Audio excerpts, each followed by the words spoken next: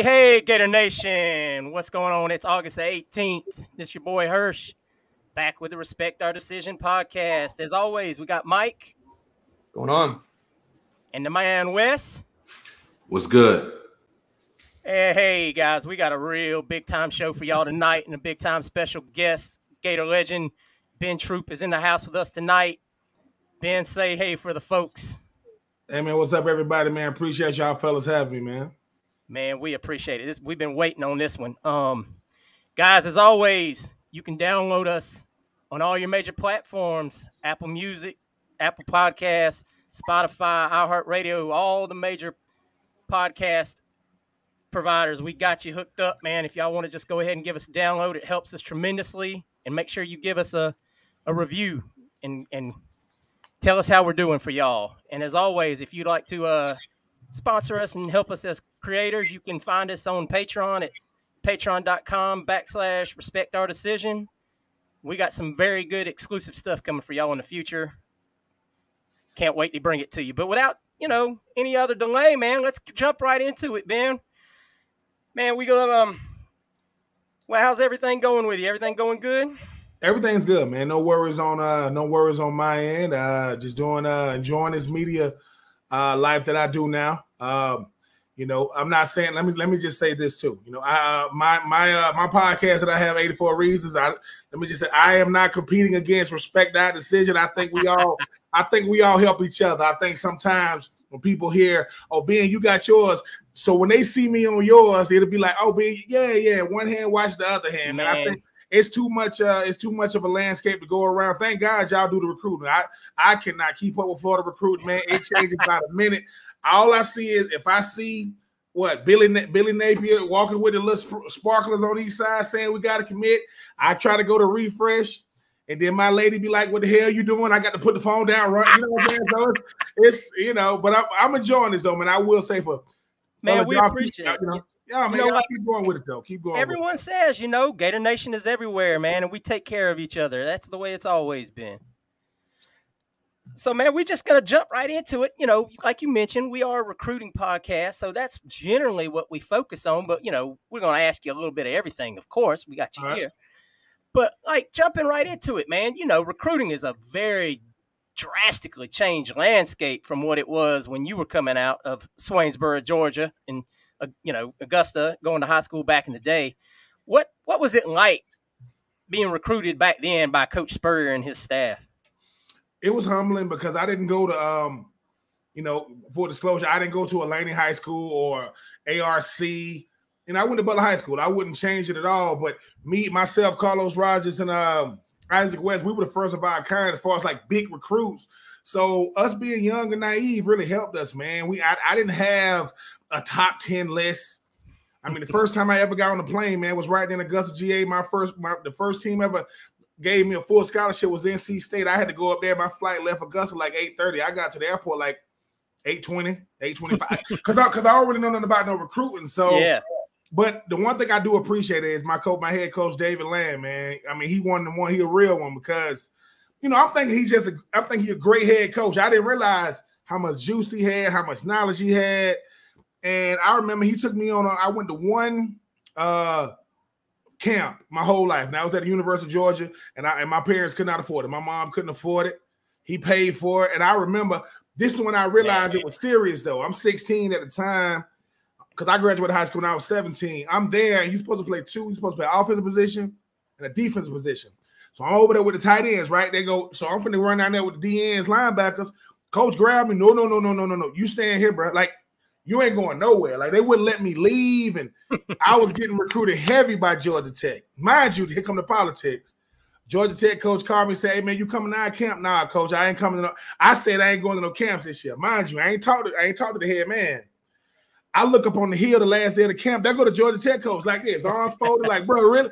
So that's when I kind of realized, man, but I will say this. The momentum of recruiting, it is the lifeblood of college. It is what makes it go, man. And it's about stockpiling. It's about getting as many because guys are going to leave. Guys are not going to stay, whether through injury, playing time, lies on the recruiting trail. It's a lot of stuff going to make them leave. You got to be able to, so when you start seeing these, and listen, I got, man, Coach Spurrier he's a rock star. Now he's a rock star back then. This how you know he a rock star. He do not throw the ball to the tight end. Like he don't. And I still win, because I saw the opportunity. Before disclosure, though, Florida had Aaron Walker, love A-Walk, Benny Wells, love Benny Wells, yes, sir. Kirk Wells. Georgia had Jarvis Johnson, Randy McMichael, Ben Watson. I was like, hell no, I'm not going to Georgia. I want to play. You know what I'm saying? My mom ain't raised no fool. All those guys went pro. The competition, but it's like most kids, man, I ain't never really spent too much time away from home. So the only reason why I made it to Florida is because I moved to Augusta first. Like having like City Field helped me understand, because I ain't gonna Swainsboro, Georgia, I know everybody. It ain't a big town. Yeah, man. I mean, they got Cross Creek now in Augusta now, but when I was at Butler, man, we had 1,000 kids enrolled on the first day. We had about 5,000-6,000 kids enrolled there. So that's about as big as my whole town is. So, but I mean, I wouldn't change nothing. You know how people go, if I can go back, bro, I wouldn't change nothing, because it was an experience, man. I did not know how big Florida was. I did not know how big it was, how engulfing it is, because I did it. Man, I get on campus. I'm 17. I walk up in the little Gator shop, and I buy a little shirt. Lady got to be 70 years old. She bring me up, and before she give me my bag, she go, how we going to do this year? She like knew who imagine I ain't done nothing. Just got on campus. But, hey, I will say, I know we're going to get into it. Billy Napier, this dude understand. He like, look, bro, before I even coach one down, I got to show these people, bro, I can recruit.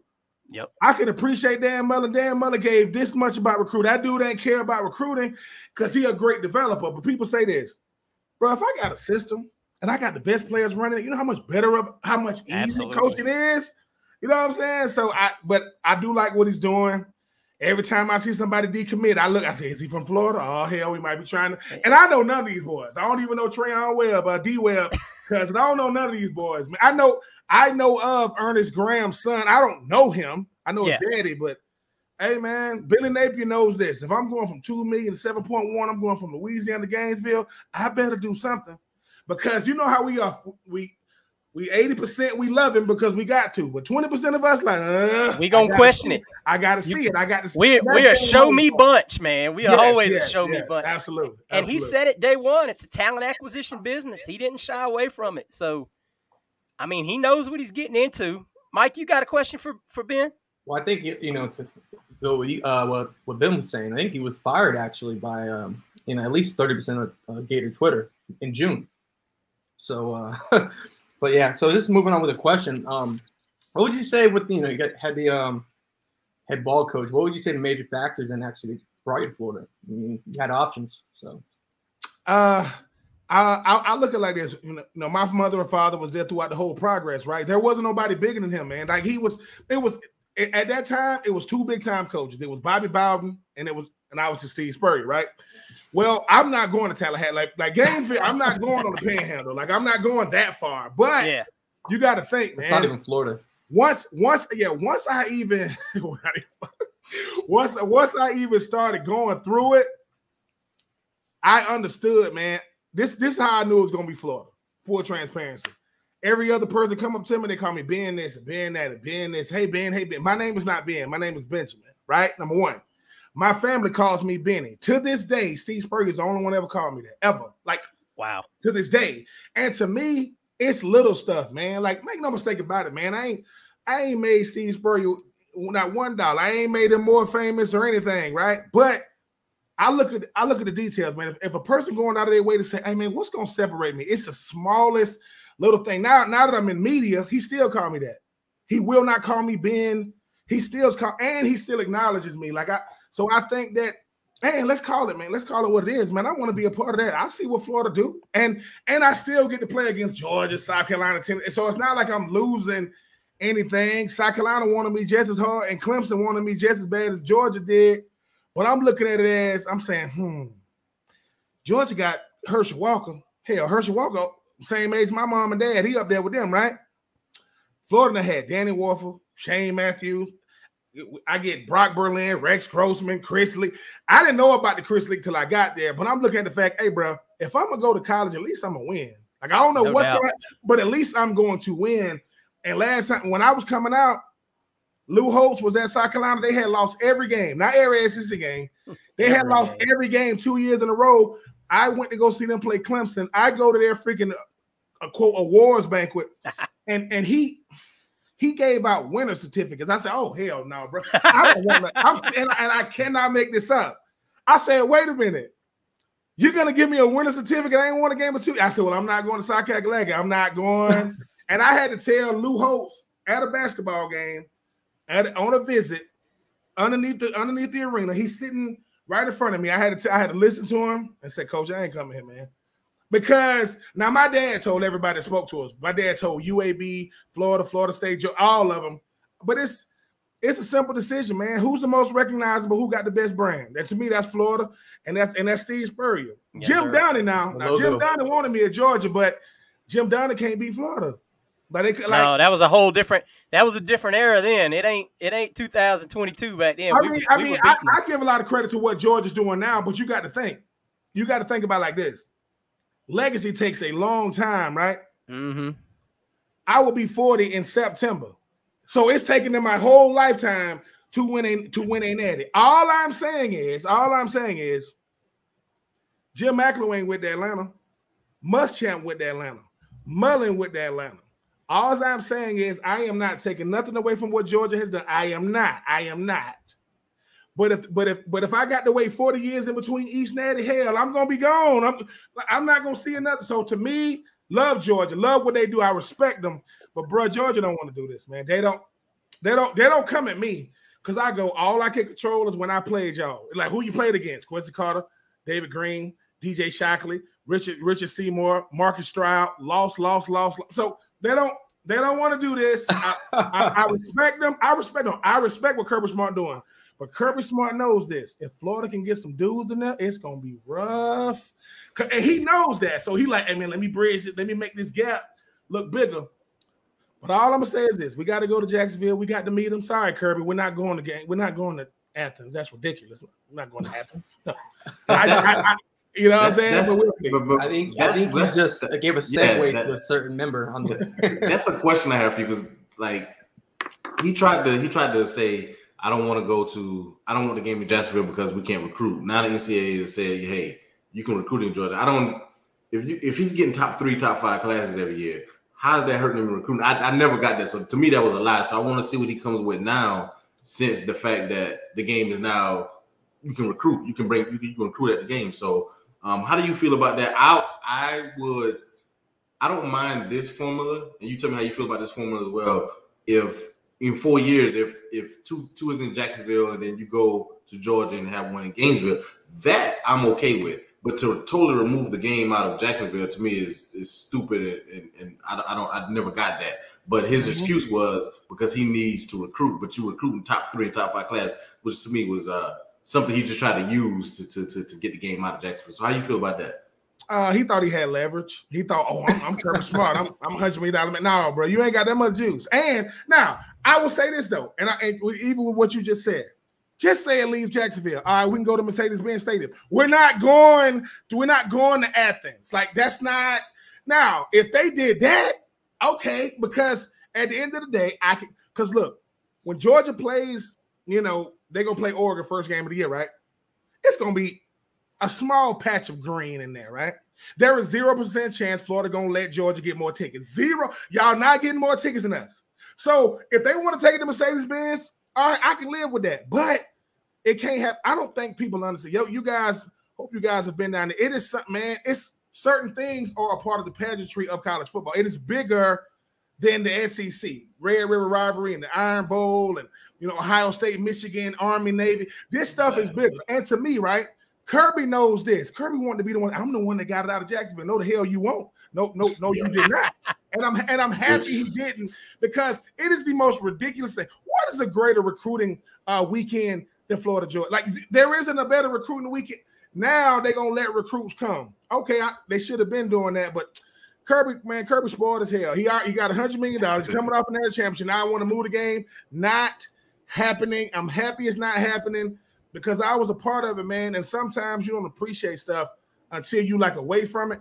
Dude, they can do a documentary on the tailgating alone. Don't even before you begin the stadium. You can see how it is. That tailgating is. I said, dude, there are certain people who they are oblivious to what's going on in that stadium. They drunk, they are done. But that's why they changed the name. Don't even make it to kickoff. That's why they changed the name of it. You know they're gonna change the name now, 2022. A follow-up question. We can't mention cocktails. Yeah, because they drinking liquor. They drinking liquor out there. No doubt. Ain't nothing. That stuff is crazy. But I'm happy they're not going. As long as they're not going to move it, man, because there are certain things like, and the SEC got a bunch of them games: the Egg Bowl, the Iron Bowl. Florida. These things are bigger than people understand, and it will be weird. Everybody knows. Last Saturday in October, it's going to be Florida, Georgia. Now, I don't know how many, but 2002, that was one of the only night games. I was in it in 2000. So outside of that, it's going to be 3:30. And I'm just happy they didn't move it, man. It'll be so weird. Even if they do now, if Greg Sankey take my that's the freaking commissioner of the freaking SEC. If they go to Mercedes-Benz, I'm gonna be there documenting it, saying, I apologize, Gator fan. I shouldn't have said anything. Here we are. You know what I'm saying? But hey, I don't know, man. I couldn't imagine it being anywhere else but Jacksonville. And like I said, Jacksonville, the city of Jacksonville benefits from college teams. Like they get all kind of stuff downtown. Shad Khan, Jacksonville owner. Long as they ain't leaving, man, you can do whatever you want. If Georgia got more recruits than Florida, that's fine. But long as it's in Jacksonville, and long as we go out there, beat the hell out of Stetson Bennett this year because he's getting on my nerves too. I'm gonna be happy with the outcome. A follow-up to that. Oh, my bad, Hirsch. A follow-up to that. Things have kind of changed over the last, 20 some odd years since you played. Who would you consider, like, as far as the rivalry then and the rivalry now? Because Florida's unique. A lot of people don't understand as far as we have Miami, we have Florida State, we have LSU has become really, really predominant as far as a rivalry now. We have Tennessee is all. I guess that's a rivalry. I don't know if you consider Kentucky a rivalry because of the basketball aspect of it. So you have all these teams that we kind of have rivalries with that other teams in. I don't care what conference we have the most rivalry because everybody hates us. We have a rivalry with just about each and everybody. So who would you consider back then? Like if you could list in order those teams I just named: Florida State, Miami, Tennessee, Georgia, even. I don't think Kentucky was even a rivalry back then. Maybe more now, but into now. So I put in that order for me back then, and who would you consider now as far as a rivalry? I know we used to play Auburn a lot back then too. Yeah, I'm always gonna say Georgia's number one, and obviously I'm biased being from Georgia. I think Georgia's number one because even if this is just moving to even the future, just say when Oklahoma, Texas come over and they go into pods, there is 100% guaranteed Georgia, Florida going to be in the same pod. They're not. We are tied to the hip with these people from Athens, so they're number one. For me, number two. I mean, even though I think it's LSU. I think Florida and LSU they don't give it enough credit and credit because this is the thing about Tennessee, man. You can't lose 14, 15 years. Come on, man. Like I respect Tennessee. The record has to be kind of close. And this is the thing too. I know. Benny Snell Jr., Josh Allen, and Will Levis and them, Kentucky. I respect Mark Stoops and what he's doing. But for me, it's always going to be Georgia, LSU, Florida State.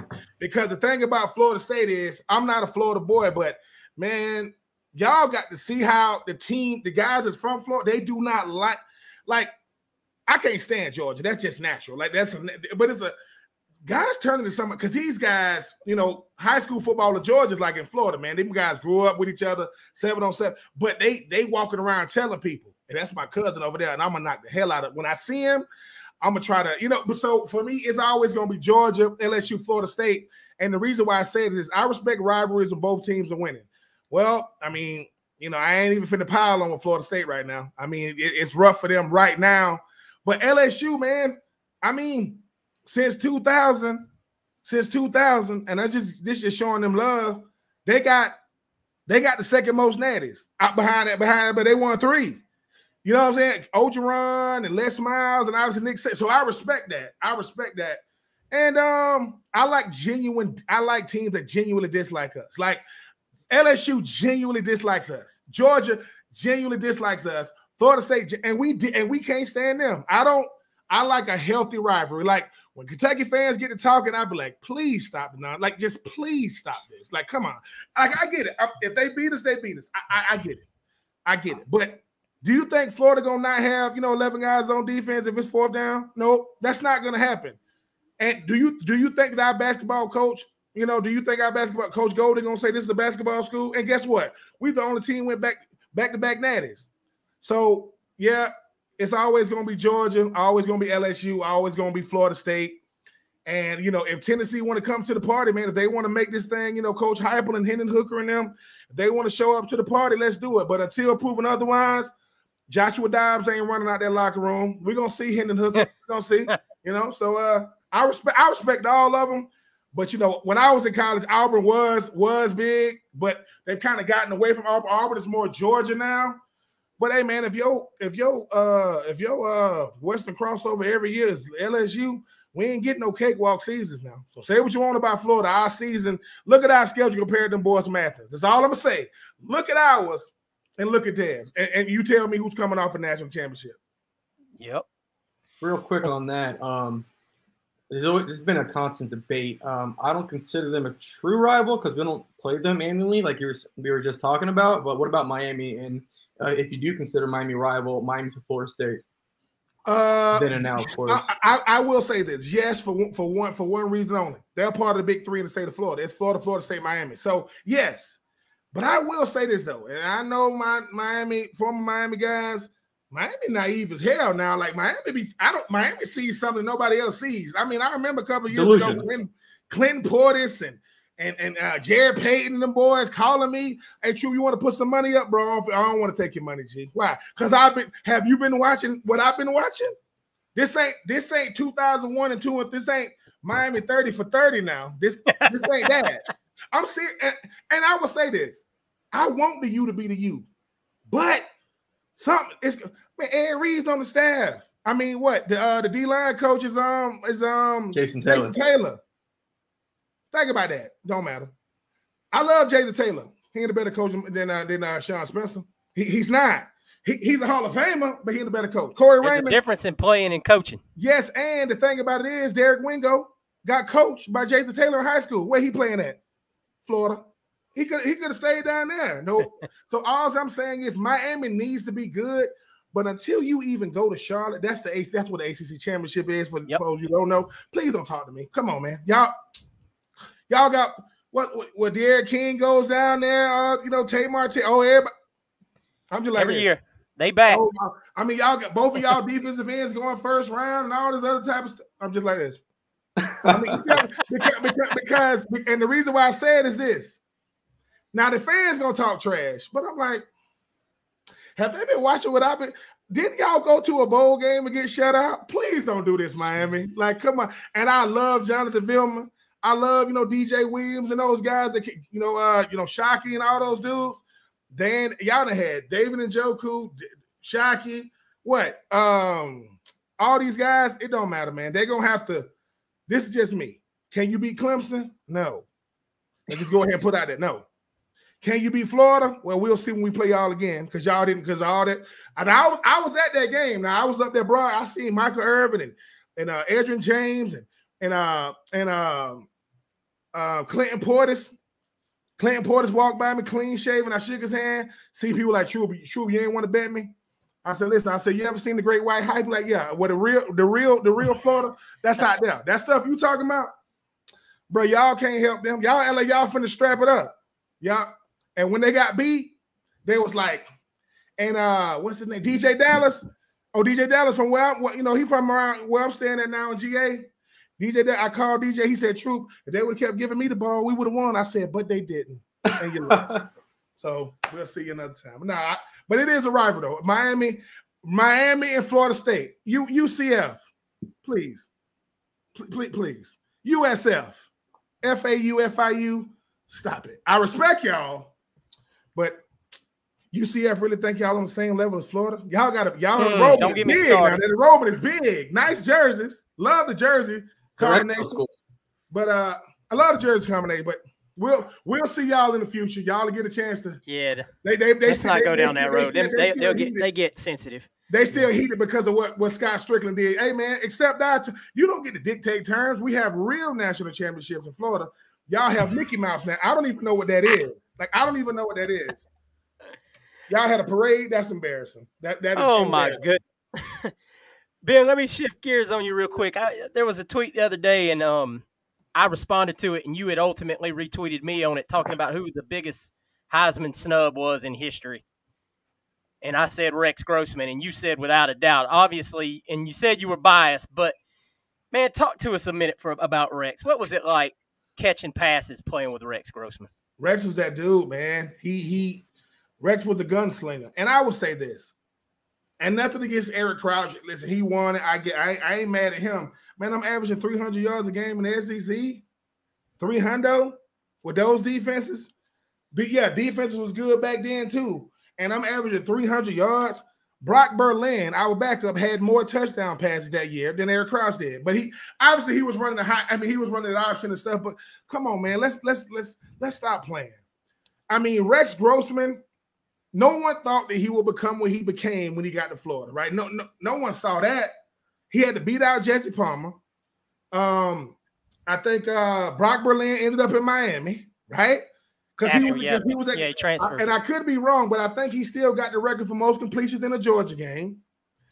I mean, did you see the Orange Bowl in 2001? Well, Taylor Jacobs was player of the game. He only played the first half. Who was throwing him rock? That would be they need to. That's when I realized, though. I didn't realize the biases when it came to Florida quarterbacks. I didn't realize how bad it is. But look at. I mean, you started talking about I can't even think of the kid that played that a couple of years ago. That's down there in Tampa. His name is the freaking quarterback. Kyle Trask. Look at how they did him. All I'm gonna say is, I'm not saying Rex is the only snub, because I've seen some snubs like Vince Young and Peter Warwick. I've seen some snubs. Big time. But Rex did his thing, bro. And yes, I'm out there with him, but it's almost like we thought he was gonna win it. Like, I thought Rex was gonna win it. And when they said Eric Crouch, I'm like, Eric Crouch. Eric Crouch he looking too. He look around too. He like, I know they finna call Rex. Like, they call me. Say psych. You know what I'm saying? Psych. But at the same time, I think it should be at least 4 statues out front. I think Rex should be one of them. Kyle Trask had a hell of a season. If he would have won, I wouldn't have been surprised. But you see how hard it is for a Florida quarterback. Look at what Tim Tebow had to do, everything. Because if he's just throwing passes, he don't win it. And then got cheated out of it in his better year. Man, at the end of the day, Tim Tebow got more rushing touchdowns than Herschel Walker. Absolutely. And he got to be a superhero to even win the thing, right? So, hey, and I don't care what Auburn say. I take credit for Cam. Cam started off at Florida, then he ended up. I don't even want to know what would have happened if Cam would have got to be the backup. That's a big what if. That's a huge what if in history. That's a story for another Hey, we taught him how to throw. I mean, it may have been a laptop, but we taught him how to throw. Ben, let me ask you a segue question on that real quick. Who's a better passer, Steve McNair or Rex Grossman? Whoa. We got a stumper. I'm gonna go Stephen Mack. I'm gonna go Stephen Mack, and this is why. Rex got that zip, man. That thing come like Tyrone Calico, who got drafted in 2003, second round pick to Tennessee. He said when I got there in 2004, he said, boy, when I was at the combine, when Rex Grossman stepped up there to throw, we fight each other. He said, dude, you come out your route and that thing is right there. Mm-hmm. This is how great Steve McNair is.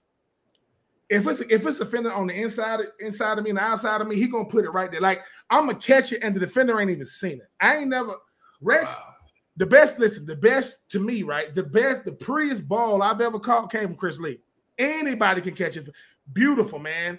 The best, the most zip, that's Rex. But as far as like throwing that thing, oh man, you can't do it better than Stevie Mack. Man, we made up a route against Seattle. We just made up on the fly. I didn't run it right the first time.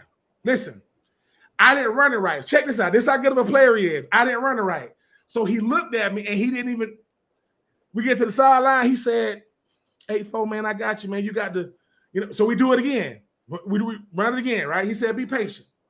Listen, this time I'm so patient. I'm like, oh, man, I'm covered, man. He dropped it right there. It's like, wow. Matt could do it, man. He's the best football player I've ever played with, bar none. That's saying something with some guys I played with. But Matt could do it, man. I mean, Alcorn State, 3rd overall pick to the Houston the Houston Oilers time. Yeah. I was let me tell you something, bro. I'm co-MVP with Peyton Manning. Please give it to Stevie Mack. Co-MVP. This guy right here with Tennessee. But yeah, Mack is the most gifted, like just gifts, man. Chris Lee, when he first got there, he kept rolling to the right, throwing it, rolling to the right, throwing it. We out there just doing our own 7-on-7, like a player's only 7-on-7. So we messing with him. So somebody go, dude, with Independence High School, Charlotte, you supposed to be this dude. What make you that dude? He rolls to the left. He throws it with his left. By 40. Wow. With his left. And he goes, that's just the case. He said, that's so y'all know if my right shoulder get hurt, we can still do the offense. He legit. After that, we was like, you know what I'm saying? I mean, mind you, he didn't have to do that. I ain't think he gonna do that, but I was like, did you just do it? I've said constantly, I think Chris Leak is maybe the most underappreciated Florida Gator in history. Yeah.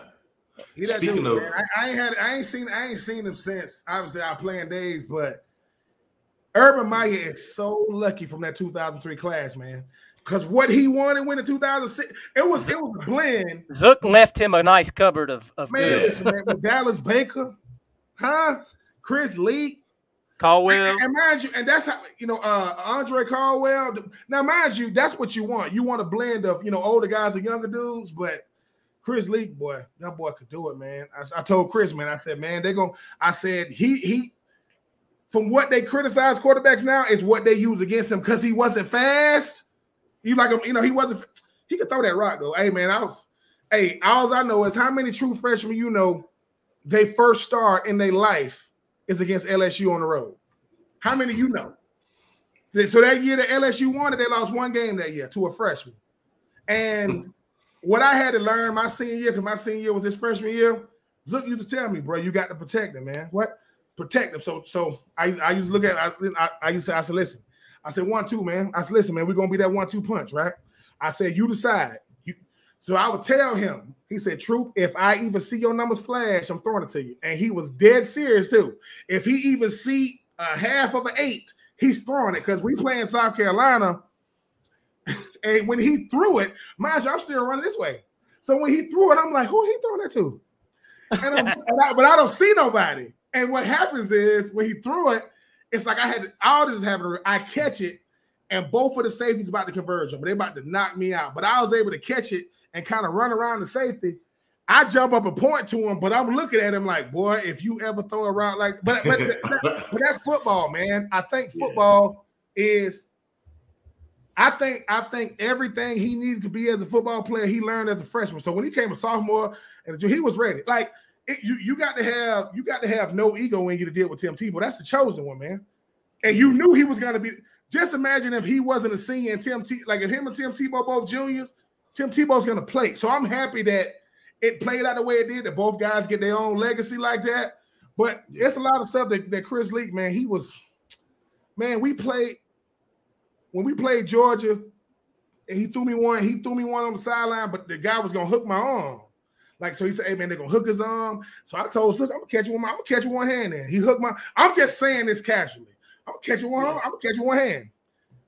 We called a play, I'm on the backside, they go to safety, and he hooks my arm. Chris Lee, he throws it, and I'm literally running with one arm. I threw my arm out as far as I could, that ball stuck. It stuck like on my and at the same time, man, I just enjoyed the hell out of it, man. I mean, a lot of time people look at the player you became. I said, bro, look who I play with. I like look at these dudes. You know what I'm saying? I'm like, I get the benefit, but Chris Leak was that guy, man. He didn't throw it as hard as Rex. But boy, that ball was pretty. I mean, when Chris Leak throw a football, it looked like a big, gigantic Nerf ball. You can't drop it. You can't. And you just. But I appreciate the fact that I got to play with that dude, him, Jesse, Ingle Martin, Rex Grossman. I played with a lot of dudes. And hey, man, I wish we would have won a natty. But as long as, listen, 2021 aside, as long as Georgia and Florida State ain't winning natties, I'm good because I have to deal with those fan bases, man, and they getting on my nerves. Who would you say since we're talking about the guys that you play with? Who would you say offensive, defensive? Only one guy from each side. I'm gonna give you. I'm not gonna put just one guy from each side of the ball. Who say the best? I wanted to ask about Taylor Jacobs, Taylor J. But those guys. But who's the best guy that you played with on offensive, defensive, like that just was special that you saw? Like, God, nobody can do what that guy is doing. On offense, nobody could do what that guy could do. Wow. Ooh. Ernest Graham. Ernest Graham was nice. Listen to me. Listen. EG had a stiff arm that he wouldn't stiff arm his teammates. So in practice, he wouldn't stiff arm him. Like EG was such a slippery back. Like EG, he wasn't a fast dude, but he was like, short. He built like a fullback, like ripped up, but he could run that thing, man. EG was, but see, you're gonna make me pick, man. God dang it. On defense, though, we will respect your decision. On defense, I gotta say it, man. On defense, like the most instinctual player I've ever seen. Keywan Ratliff was so, man, he was so, like, this is the thing about Keywan, right? This is what y'all don't remember. Keywan used to play safety, and they realized there was a play in our freshman year, he had to play safety in the SEC championship game.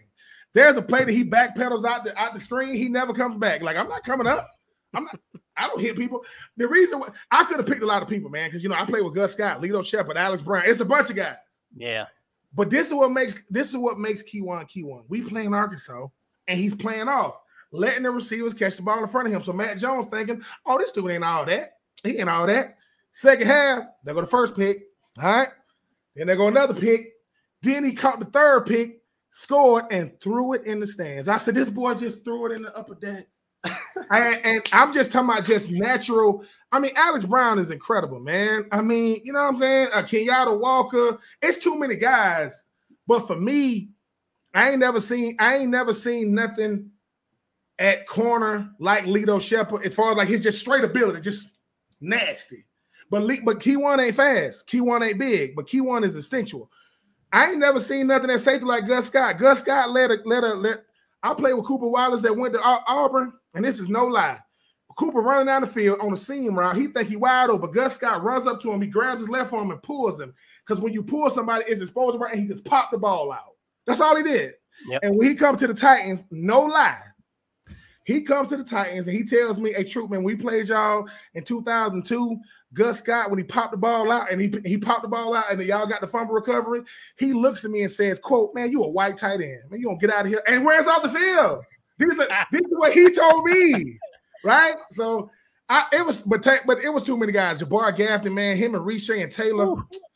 Listen, they ain't Ike Riedel, and Quessy, but they was close. That's real close. They wasn't them three.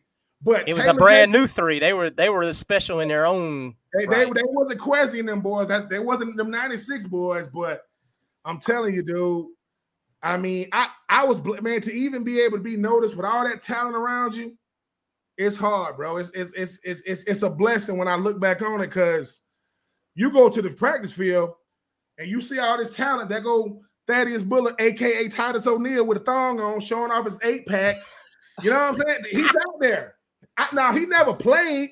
Love that. He never played, but that's intimidating. You walk on the field, and I'm like, why my body don't look like that? Like, how he get like that? Titus is a whole nother beast, man. That's my dream. That's one of my dream interviews because I'm a huge wrestling fan. No, he's the only player that commits practice to set up events. Coaches say, "Oh, Thad, we went to a Snoop Dogg concert in the O-Dome. Snoop got on a '90s jersey with Thad Bullet on the back." I said, "How the hell he do that?" So I knew he was destined for greatness, man. What he's doing now, hey man, he got schools named after him in Tampa. He's a special human being, man. Yes. Mike? Well, before we get too far away from Rex Grossman, if you're allowed to, what's your craziest Rex Grossman story? The legend that we can say on the air. Yeah, if you can't, I understand. I have to ask. So I didn't spend a lot of time with Rex away from football. Like I don't know where Rex lived. I saw him on the field.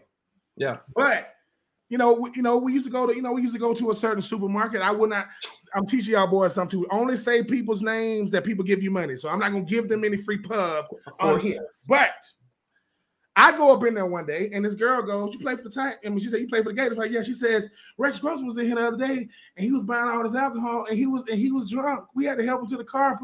I said, "What?" That sounds on brand right there. And so if you get a bunch of tickets on campus, they'll tow your car. Well, Rex had an Escalade on 20s. 20s are very small now. They was the biggest Rams out then. He would park in the handicaps. He would park like right up front, and he would get towed. And we would get down and practice. Say, "Hey man, can one of y'all trainers run me over to the?" I don't know how much bread he gave Florida from getting towed, but he gave him a lot. Like Rex, I think he lived real close to campus, so we got to be, in the meeting room at 2:00. He's pulling up at like 1:50, right there up front, running downstairs. Because I used to be like, "What else?" Coaches don't got no flair. I said, "Dude, what was it? Had to be what? It was 2000. He had to hit 2002 on them things, leather. Navigation wasn't a thing then, but yeah." So outside, and the girl was telling me, she said, "I knew it was him." I said, "Well, how did he pay for it?" She said, "He gave me a whole bunch of money." And she said, "He gave me a whole bunch of money, and I took the money I held him to his car." She says he does it like every other week. He'll stumble up in here and he'll just fill up the freaking basket full of freaking beer and stuff. I said, "Well, man," he's a starting quarterback with Florida here. That they should just give it to him. The kind of stuff, the kind of stress he's under. So I used to get that all the time, though. Rex was cool, man. Rex was cool as a fan, bro. Like I said, I didn't know him because I didn't hang out with him away from him. But yeah, the lady wanted to make sure because I'm up there with my Gatorade and water. She was like, "Well, why don't Rex drink Gatorade?" I said, "Well, he drank it when I see him. Every time I see him, he drank it. But at home, that's a different story, I guess." And to follow that up real quick before we get too far away from it, obviously the coaching change is tough for everyone. So how would you describe the transition from Spurrier to Zook, and then not only for you but as a team as a whole? It was confusing because we had just won the Orange Bowl, and me and Kenny Parker was driving up I-95 headed back home, and we saw the breaking news. He going to the Denver Washington Redskins, and it's confusing because we as players, we aren't a part of the hiring process. They don't ask us anything. So you're the last ones to know, we get the news. So when y'all and it's the thing, right? When Ron Zook got hired, we was in the weight room. It was weird. Like we was in the weight room, and he keep looking at me, and I'm looking at him. And it dawned on me like 5 minutes in. I said, "Oh hell, that's the new head coach right there. Like that's him." And he told me later on. He thought I was a recruit. He thinking, "How the hell this recruit get in here?" And I'm looking at him like, "Well, I'm looking at you like, how the hell you get in here?" Like we didn't know each other, right? We didn't know each other. But I will say this, man. I don't know what type of player I become with Spurrier. I do not become the player I become without Zook. Ain't no way. Because, man, you need certain coach. Ron Zook is not a better he ain't a better coach than Spurrier. Ain't too many people that's ever going to coach better than him. But as far as like what you need individually as a player, man, he nice, bro. Because he's demanding. Like, he ain't with that let you get by with stuff. No, bro, he on everybody. From the coaches, players, administrative staff, trainers, equipment men. Everybody was on their toes, man, because you got to think. They could have called anybody. Florida can call anybody. Come on now. They called him. So for me, I needed him. I didn't know how bad I needed him, but when I started seeing me becoming better as a player, because a lot of times you don't see it, man. You just out there playing every day. And then it's our first game my senior year. That's when ABC Sports had the biggest game of the week. They go Lynn Swann, Hall of Fame Pittsburgh Steelers Lynn Swann, walking up to me, telling me he looking forward to watching me play. That's all Zook, man. Zook, no lie.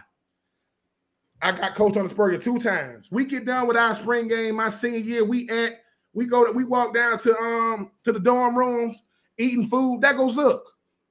Right there with us. Like, he really at the family barbecue. Spurrier would have never done that. and I'm not saying Spurrier didn't want to do it, but Spurrier was so big, he couldn't do regular stuff. They said Ron Zook went up in the frat house trying to fight the frat. I was already in the NFL. I would have loved that. He would have came as a troop. Let's go fight the frat boys. Hell yeah, about time. Let's go whoop these boys. Let's go do it. Right?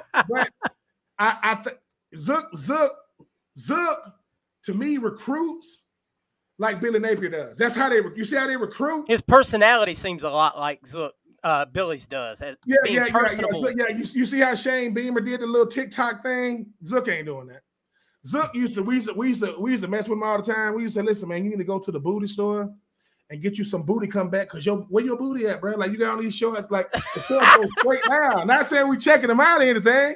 I said, I'm scared to tap you on the booty, man. You might have to go to the hospital. Where your booty at, bro? Like, seriously, you need to do some squats. But at the end of the day, man, he was, I love him to death now, man. I'm in the bowl game because, mind you, listen, fellas, I don't care about no SECs. I don't care about no John Mackey Awards, All-American. That's cool. I'll take it. But I didn't even know I was All-American until I went to the bowl game. I'm sick as a dog. And Spurrier, as Zook say, you're going to be the first time All-American, don't even play in the bowl game. I go, what you say? I said, I ain't even know because I don't look at lists. These boys now, they checking every time. Man, they only gave me a 4-star. I'm a 5. Can you play football, bro? If you can play football, let's do it. But Zook was cool, man. He was hard to deal with. We was in the south end zone taking pictures for picture day, and his wife was supposed to take a picture with us, and she was in the other end zone. And the picture guy goes, "Are you ready, Zook?" He goes, "Wait a minute, where my wife at?" And we look 100 yards that way, and his wife is there. I think she had like a white dress, heels, in 100-degree heat. He said, "Hurry up!" She runs. She runs 100 yards to us. Then he told her, "You better not cry, your makeup better not run." That's what he told her. "You better not cry, your makeup better not be running." And we looking like, how the hell her makeup is? And listen, that makeup didn't move. That makeup did not move. We was like, he told the cameraman, "Take the picture." We stand here like this, man. He was that dude, man. But he also lost to Mississippi State. You can't keep your job like that, bro. So I miss him. I wish him nothing, but I think he's I think in the XFL now, up there with Coach Loxley, wherever he is. But that man made millions of dollars, man. He ain't went. Florida probably still paying him, bro. He's and Illinois. He good. He good. I'm gonna ask you, Ben. I got 2 last questions for you. The first one is, how do you feel about NIL and the transfer portal? What's your take on that? I think NIL took too long, and not even for me. I don't care nothing about it. But fellas, y'all gotta understand this. It's more perception than reality. Yes, I have a shot to make money with my name, image, likeness. But if NIL is supposed to be college athletics, if everybody ain't benefited, don't tell me about the Addison kid that went from Pitt to US. He's the one to Blitnikoff. He's the number one.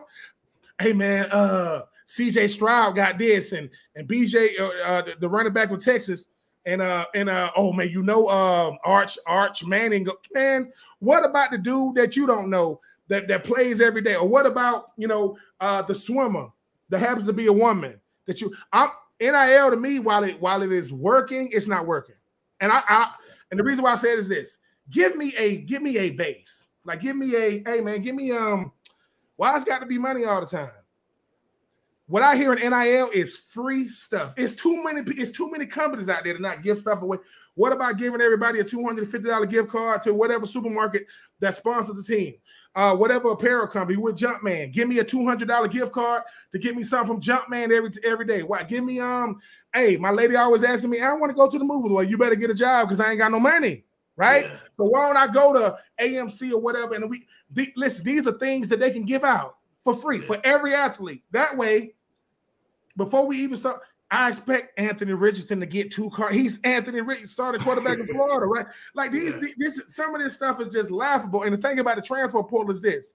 Talk to me about the transfer portal when coaches have to suffer when they sign 6-year deals and leave that next year. No one says a word to these coaches, right? Absolutely. Like when Lincoln Riley goes to USC talking about and leaves all those kids in the lurch. Yeah, and an Oklahoma kid said, "You told us that last week. You told us the same thing." Or when Bob Stoops knew he was leaving Oklahoma and Lincoln Riley was going to be the head coach, so they still go and get their recruits, get them in the building, then he quits. Hey, man, welcome to do. That is nonsense. So transfer portal, listen, if I go to a school and I don't want to be there no more, man, I should be able to go somewhere else. Yeah. Like, and so, but I do think NIL has a shot to be really, really good. It's going to benefit the powers that be. I get it. But HBCUs, man, NAIA, Division 2, Division 3. Everybody should be able to get something. People go, well, Ben, what is something? Figure it out. Figure out what the something is, because you got to establish a floor. Figure out. Listen, at the end of the day, and I know this, there are people that don't want to be rich. They just don't want to suffer financially. You can find that's a medium you can fill in, right? Or if I got $200 to a supermarket, and my mom, because most of them gonna get sent home. Hey, I send it to my people. Why? Because I'm still getting free lunch. You know what I'm saying? It's stuff like that. Especially when you look at the Big Ten today, I think they signed a $7 billion. Ain't no money though. Ain't no money. $7 billion TV deal today. So there's no money though. There's no money. People are crying broke. Get out of here. So if they got $7 million, what you think the SEC gonna get? More than $7 million from ESPN. Yeah, they're about to get a boatload. they got rid of the Texas the Longhorn Network as well. So let me ask you. My last question for you: what would you consider a successful season? We have a hard schedule, but what would you consider a successful season for Florida this year, record-wise? Or maybe it doesn't have to be record-wise, but performance-wise, because sometimes we can look good on the field and still have some tough losses. So, what would you, in your words? I don't want to put words in your mouth, so what do you consider a successful season for Florida this year? Just being honest, because I know how rough it's gonna be. Going up there to Kyle Field and winning, like going to Texas A&M and winning, because it's about certain games, right? Telling Brian Kelly you're gonna have to earn everything you get in the SEC. I know you came over from Notre Dame, and I ain't naive, man. Them Georgia boys rough. You got to be competitive in Jacksonville. Like, you got to be competitive. It can't be what it was last year. Yeah, 42-7's got to be out the window. It can't be. And my thing is this: you finish second in the East. You win at Kyle Field, you beat LSU. I think we're gonna do well against Kentucky and the usual suspects, right? And I think that's a successful season, because if anything, Dan Mullen put a lot of pressure on Billy Napier, because people expect New Year's Six, New Year's Six Bowl, back-to-back New Year's Six Bowls and all that. So Dan Mullen, he did some great things. He just fell off a cliff. Like, I don't know what happened, but for me, man, just being realistic. I know that Will Levis and Kentucky got a lot of momentum. You got to beat them boys. I know Hendon Hooker and that offense got to beat them.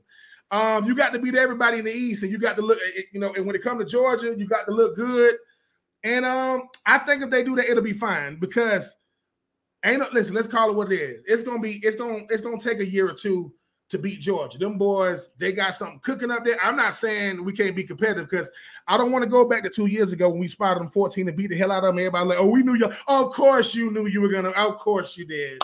With Kyle Pitts not even playing the second half. But anyway, I just think that if they beat Texas A&M, because they got the number one recruiting class this year, beat LSU, beat everybody in the East, look competitive, against Georgia, I think that's a very, very successful year, because, fellas, y'all know just like I know, Florida has to look good and stay relevant. You want them to win it. You want them to win it all, but Florida can't be having those 6 wins, bro. That's not like making a bowl game is what Missouri's trying to do. They're trying to get the 6 wins, right?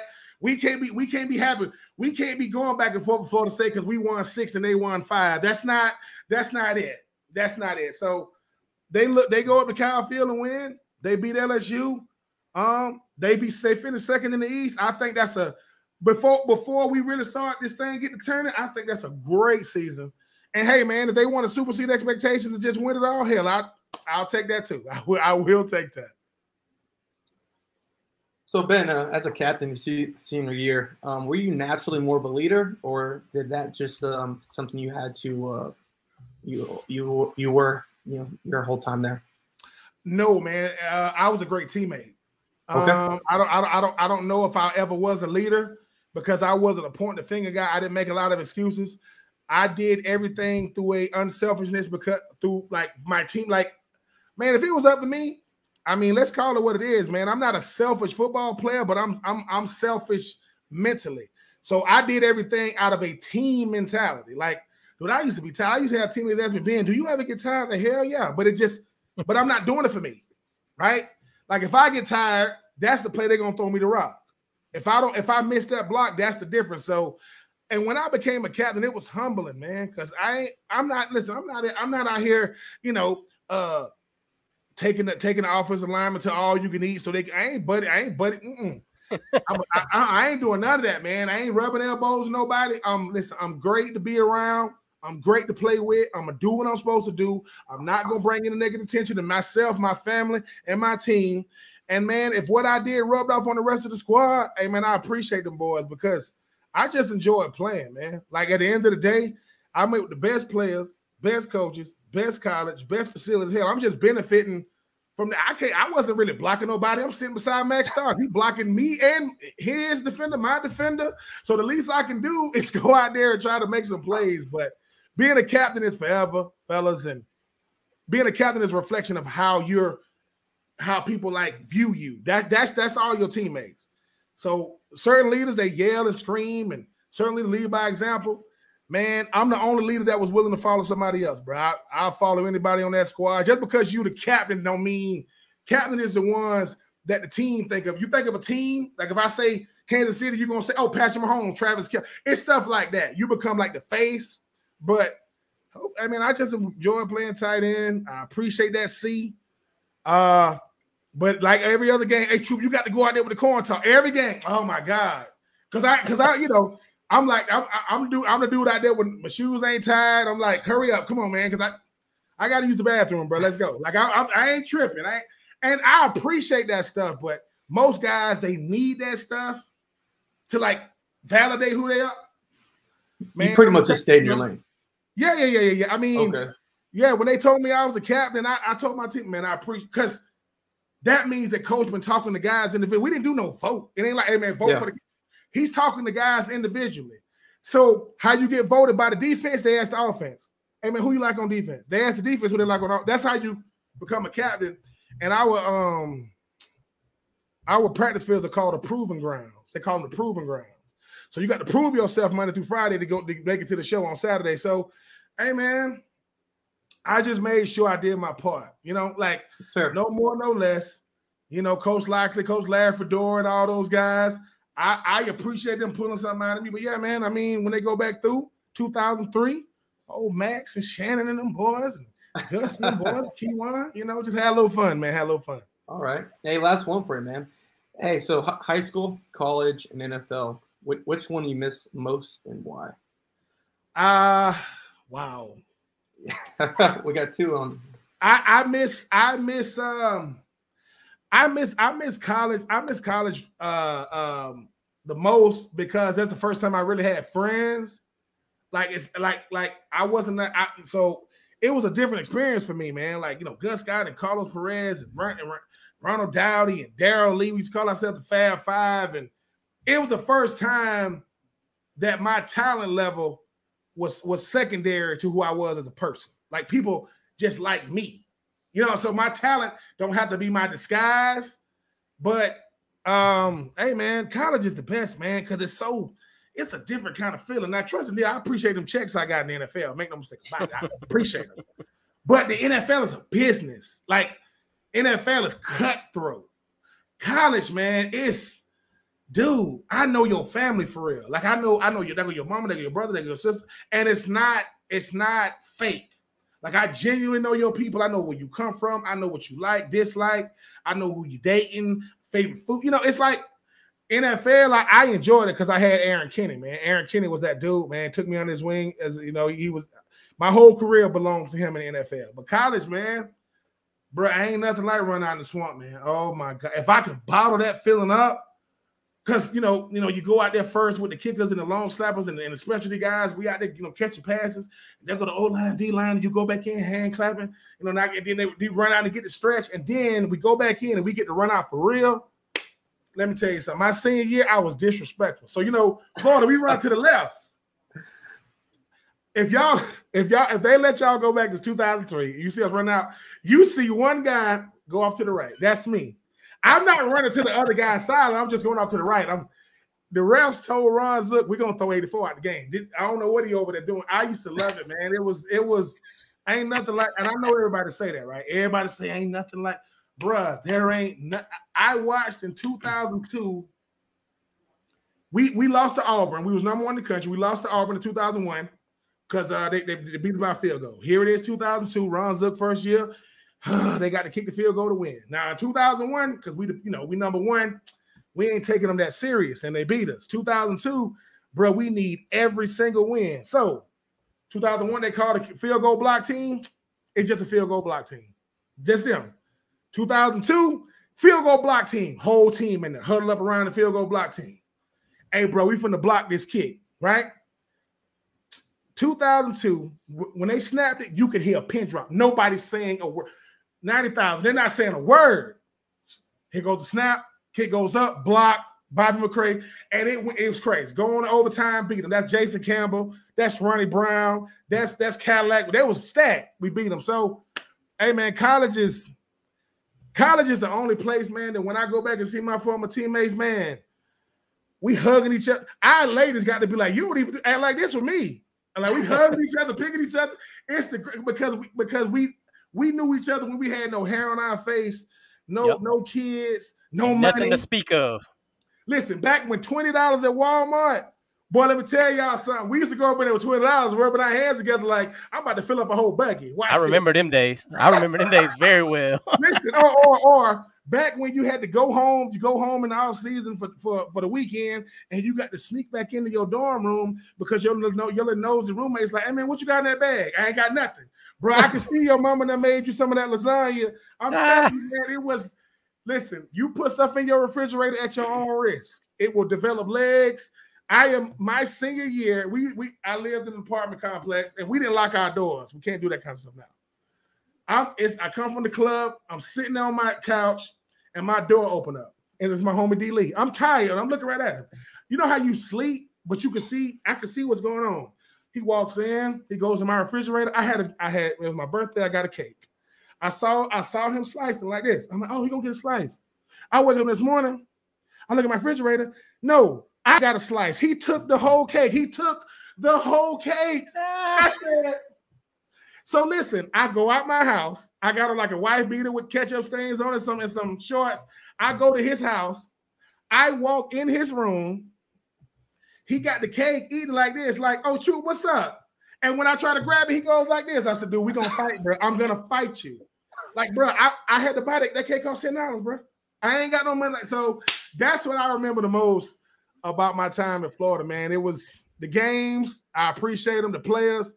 But it's the moments that y'all weren't privy to, man. It's the moments that, you know what I'm saying, when we freshmen and we go to a party and somebody go, hey, man, we all dressed up and G'd up. True freshmen. They said, man, how's the water? And Gerard Warren say, the freshmen going to let y'all know. Hey, man, y'all boys getting that water. Let us know how the water is. We take off our shoes. They go, no. Get in the water. What? I'm not, man. I just got this shirt from Get in the Water. So, look, we look at each other. And we like, hey, bro, let's like this, jumping in the water. Shoes, cell phone, in the water, right? We get in the water, right? Gerard Warren says, man, y'all ain't got no home trainer. Get out that water with them clothes on. What? I'm just, hey, bro. Hey, we had fun though, man. Some memories, man. Memories for life. And one day, one of my goals is to be able to interview as many of them boys as possible. Like to sit them down, chop it up with them. Because the class of 2G, the class of 2000, we never lost to Georgia, never lost to Kentucky, nope. never lost to South Carolina, and we lost to Tennessee twice. So when people say, man, what you do? Hey, bro, won the SEC, never lost to them boys from Athens, almost lost to them boys from Kentucky, went 3-1 against them boys from LSU, went 3-1 against them boys from Auburn, lost to Ole Miss twice. You know, just those are the memories I have, man. Eli Manning and all that stuff. But yes, it's always gonna be college, bro. Because college, them boys, they got genuine love for each other. NFL is fake. I hate to say it, but it is fake for that guys walk around talking about buying entertainment centers cost $100,000. I say your entertainment center costs what? Costs $100,000 for a TV and some speakers. I'm from Swainsboro, bro. I can get one of my homeboys to fly up here on a crop duster. And if I give him $100,000, he can build me a house. Man. No doubt. I know the guys you talking about. One more question, Ben. We're going to get you out of here. I had a couple of people ask me, they said, man, you got to ask Troupe about this. And I said, all right. The huddle, man. You made that stuff fashionable. You was out there huddling people, and now everybody does it. Is Ben Troupe the innovator of the huddle today? I don't want to give myself that much credit, but I will say this. It's all instincts, man. Like, I'm a tall guy, so I'm usually going up against guys that are a little bit smaller than me. So a lot of times when I'm hurdling, they're looking down, so that they're getting ready to look down to try to hit me with their shoulder. So a lot of times, you notice, right? This how you know they're not looking at me, because when I jump over, they do this and they look back. The most famous player I've ever jumped over, was Champ Bailey. My rookie year, we played the Broncos on Christmas Day.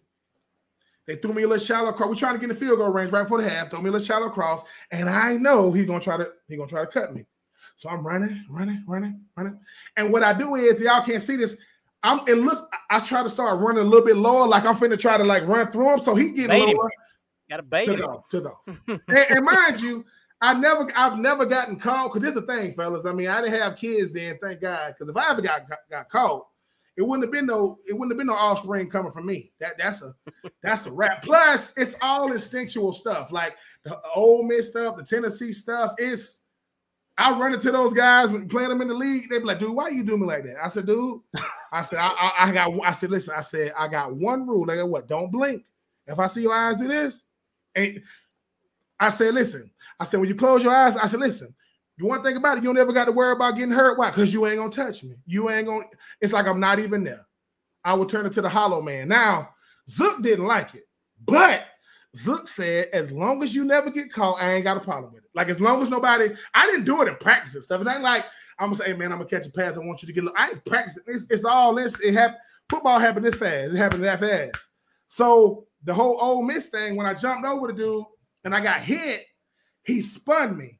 And then kind of OJ and Kelvin Kite came through.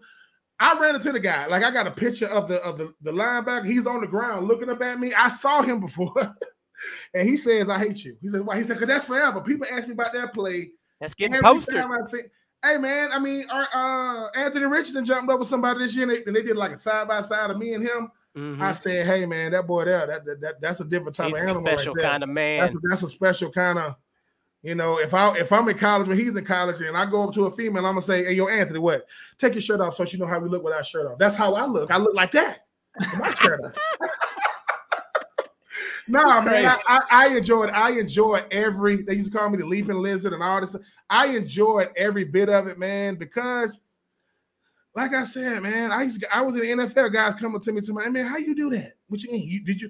People start lying, you was a hurdler, that would be a no. Like her, like have to run, like Grant Holloway. Yeah. No, I'm not running. I'm not running just for the sake of running. That's called soccer. I'm not doing that. Well, Ben, man, we sure do appreciate you being on the show with us, man, and all the time you spent with us. Tell the people where they can catch Ben Troupe. Man, I always go to at Pigskin Radio. Myself, Kevin Thomas, BJ Bennett. Follow, the 84 Reasons podcast. It's a podcast for strictly for former and current student athletes at the University of Florida. So you're not going to see nobody on there that doesn't have ties to Florida, whether it's former players, former coaches, current players, current coaches. And man, at Ben Troupe 84 on all social media platforms, man. Make sure and go to bentroop84.com. My book, Uncommon Unfinished, is still available. And other than that, man, hopefully it's something about me, man, to make you want to be you. Don't be me, be you. Hopefully something about me will say, man, Ben is here. I'm me everywhere I'm at. My mama can't stand it. She tell me I'm too much of me. I said, well, stop. You gave birth to me, woman. You got to deal with it. This is who I am.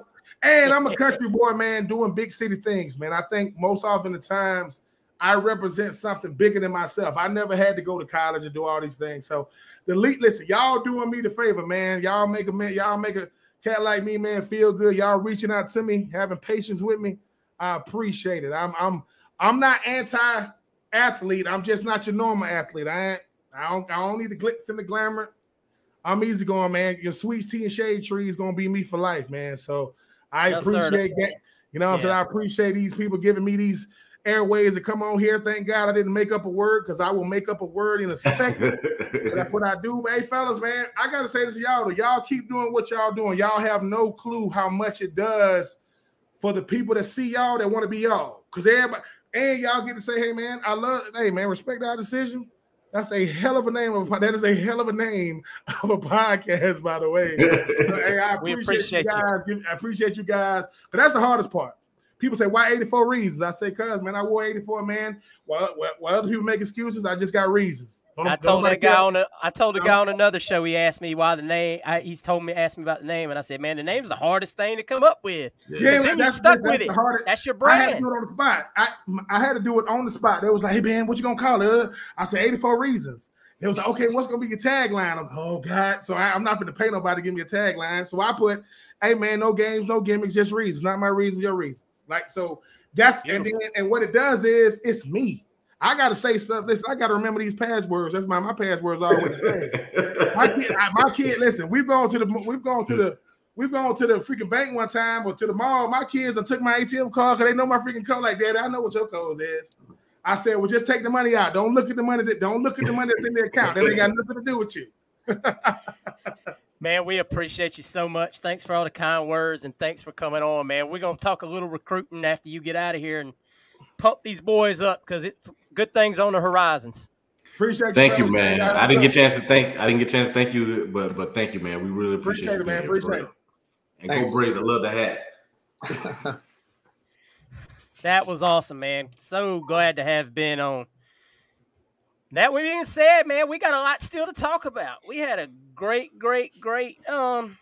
last week in recruiting, man. We got to chop it up on some recruiting now. We had a good weekend. We had a pretty good allegedly. weekend. Allegedly. I think we got to get down to some business, man. That's all I got to say about it. We got some business to get to. So, guys, last Saturday we opened up a great weekend. We're getting Kelby Collins in the fold.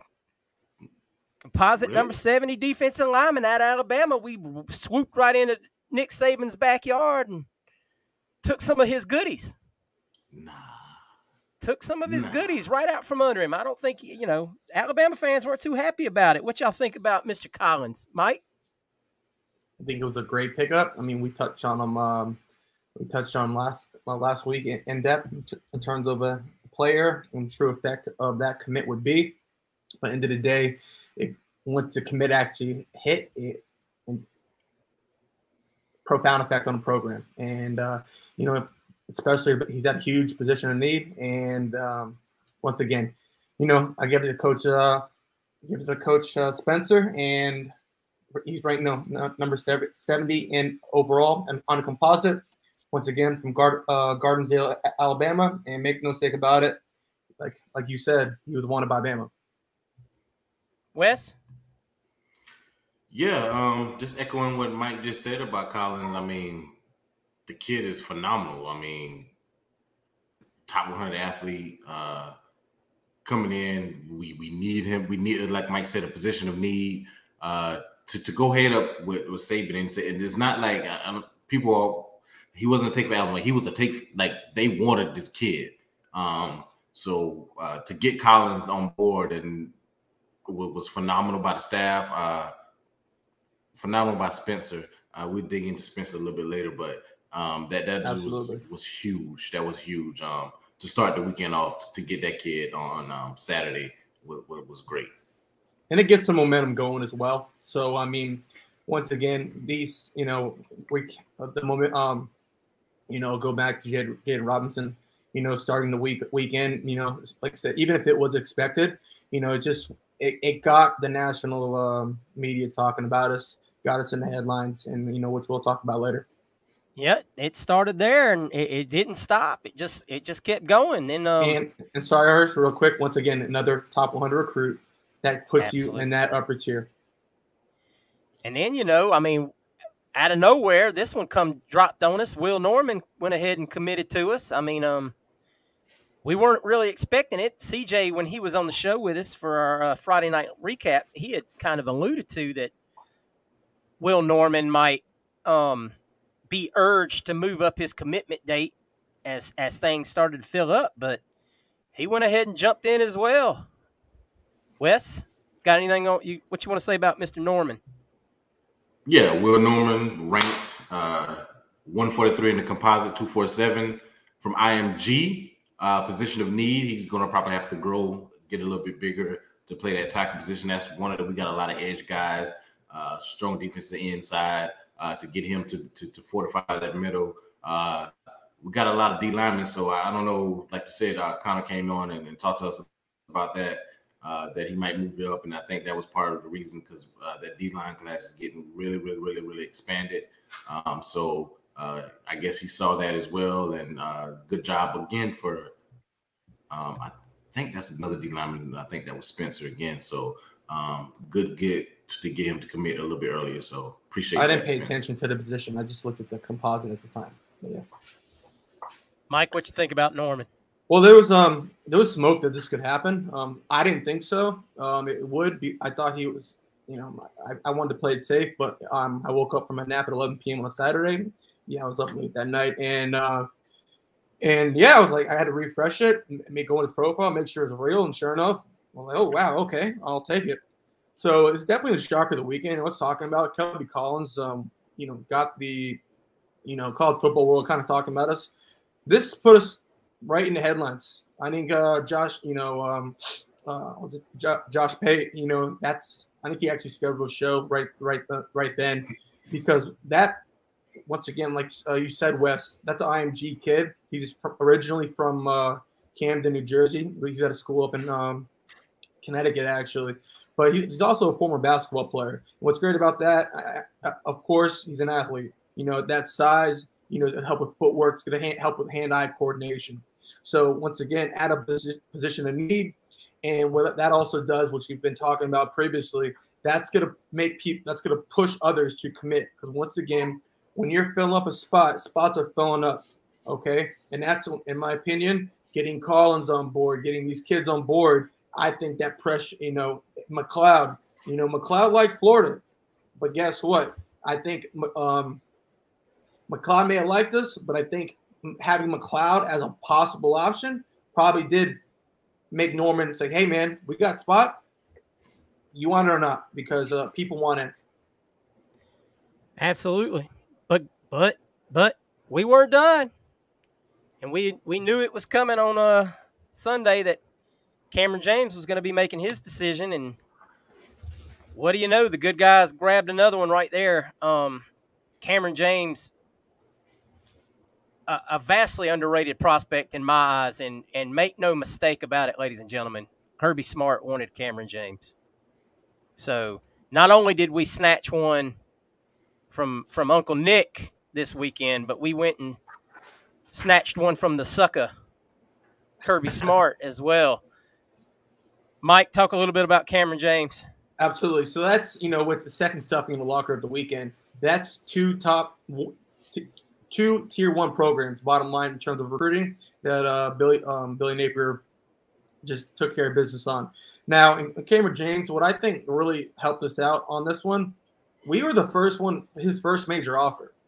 So that's a great job by the staff and the Army to really, in terms of evaluation, which we've spoken about throughout this show. You need to trust their evaluations because when done early, kids appreciate that. Okay? So if you get a kid that's, in terms of this, On3 has them ranked, I want to say like top 30. So, the rankings are a little bit all over the place, but I foresee him as a top 100 player. This his potential is astronomical. So he's relatively new to the game. Still, he's also a former basketball player. So with that being said, this, and once again, it's a position of need, and as we all know, the SEC is trench warfare. Wes?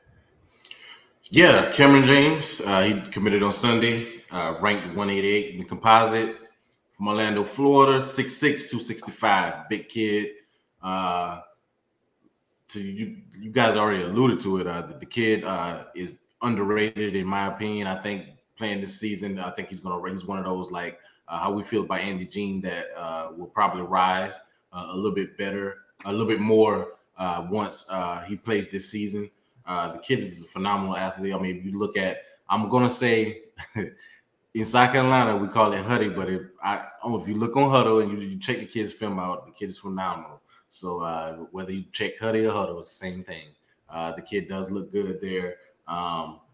Another D lineman, this is getting to be a trend now. 3 D linemen in one weekend. So yeah, shout 3 D linemen in one weekend. That's. I'll have to check my notes to see. You know what? If that's the position. Mike, I think the people are ready to hear you say something about Coach feet Spencer. to the fire. All right, but before that, like I said, I just want to say once again before we move on past Cameron James, that's it. Another one. He's from Florida. He's from Central Florida, right next to Gainesville. But overall, Billy Napier and his staff are putting tentacles throughout the state. So we are just taking over. Now, continue. So hold. So you know where he's from and all that, but you don't remember what position he played. No, he knows. He knows, but that's fine. I have to check my notes.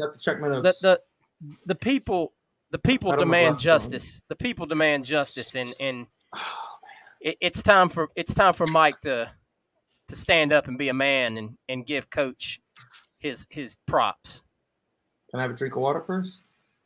No, you've had plenty of time. Nah. The crow is best served warm. All right. Well, once I have said already, I'm a man of my word. I said I need at least 2 top 250 kids, even though I still need a nose who's still on the board. Coach Sean Spencer is now Coach Chaos. And I might add, I am on record. I wanted to be wrong. I'm happy to be wrong. You did say that. Hey, listen, I'm glad to be proven wrong. But guess what? Bateman got us. He still got us, baby. Oh my goodness, this guy. Hey, Bateman still got us. Oh, hey, just a friendly reminder. That's all I'm saying.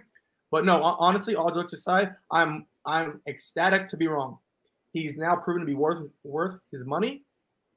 So I mean, hey, and we still have a lot of recruits on the board. This group isn't done. This group is not done. We're pretty much heavy duty prospects out there left that we are square in the middle for. Exactly. Hirsch, was that suffice for you? I just want to know before I go. I'm here for the people, Wes. I'm not here for myself. I don't think the people are satisfied because. What do you want to hear? What do they want to hear, Wes?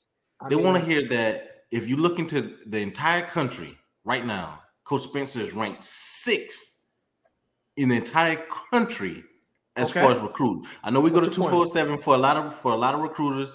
For a lot of the recruiting rankings. Our coach is ranked 6th in the country. That to me, that's phenomenal. Back when I was telling Mike a couple episodes ago, there's a lot of meat on the bone. There's a lot of meat. Yes, we whiffed on LeBlanc and we missed on Walker, but there was still a lot. The board was still full. Unlike the O-line that Mike likes to take up for and development of the O-line, that we might have to flip guys. Spencer didn't have that because he had a lot of guys that still he could get, and this weekend just proved that. Then there's other guys that like Hirsch was just coming. Hirsch just pointed out some 5-stars that are still out there that might move him, not just our class, but move Coach Spencer from that 6th spot that he's in right now. That this is just. The fans want more, Mike. You gotta give the fans more than that, man. The fans sitting here, you was on Spencer. He got to do better, and I threw the Michael Parsons and the Saquon Barkley's out there. They need something, Mike. Come on, get a man his due. You calling him chaos? And if y'all gonna follow us on YouTube, if y'all could see Mike's face when he had to call him chaos just now, it was priceless. So go to YouTube, fans, and watch this on YouTube. Even if you listen to the podcast and see Mike's face, when he had to call him chaos. Yes, shameless plug. Shameless plug. Y'all have to see his face. Go ahead, Mike. All right, hey, I'll tell you what. Wes, as everyone knows, he's a hype man. All right. How about this? I think this is a fair comp. I'm a man of the people. I can come down. All right, the hype chaos up. What is his current haul? Gavin Hill, 261 overall. At the end, you got Edge, Isaiah Nixon, 205 overall. You got D lineman or D tackle, better yet, Kelby Collins, 70 overall. D tackle, Will Norman, 143 overall. D lineman, TJ Searcy, 159 overall. Once again, definitely all within the Southeast, or so That's an elite haul where, once again, it's a lot of meat on the bone. So, hey, I'm happy to be wrong. I thoroughly am. He's proven his money. You said his ranking in 24/7. And, hey, I have nothing to complain about. I didn't fire the man. However, I said I want to be proven. Connor talked me off the ledge. You know, I didn't go into time. Even immediately, I called him chaos on Twitter. Immediately. Now, the question is, as well, we have to ask ourselves, seriously, all jokes aside, is this group complete? The answer is no. We don't have a nose. We don't have a true nose, not a 3-4 type. No, it's not even. I mean, you could. Norman has a lot of work to do. Correct. I mean, there's no doubt about that. There are true noses out there. We don't have one. Am I saying he cannot get one? No. I just want him to earn his stripes. When you're he's making more money than Corey Raymond. You tell me who the better position coach is. Corey Raymond. Corey Raymond is the second best position coach in the country behind Brian Hartline. Therefore, if you're making $1 million, okay, earn your worth. At that time, when I have said this, he was not making his worth. Guess what? Now he is. Therefore, I'm happy with it's not even more guys. I don't need a blue chip. I just need an actual nose that we can develop. And if that's too much to ask, hold on 1 second. If that's too much to ask, hey, Gator Nation, where's your standard? Seriously, because we need a nose. You need a complete haul. And right now, unless we get a transfer, but guess what? That's not good enough. Period. There's no cap on the signing. We have no cap on the D-line signing. So guess what? Take your recruiting prowess and go get a nose tackle. It's not hard to do. Period. Before I'm gonna let hers go on. After I say this, the people just want the same energy for the O-line, because when you say before you say they have to flip guys and all this other stuff for the O-line, when he still has not only meat on the bone as far as these 5 stars I'm talking about, but when Hurst goes on, we talk about Hall and McDonald, that we still have guys out there we can get.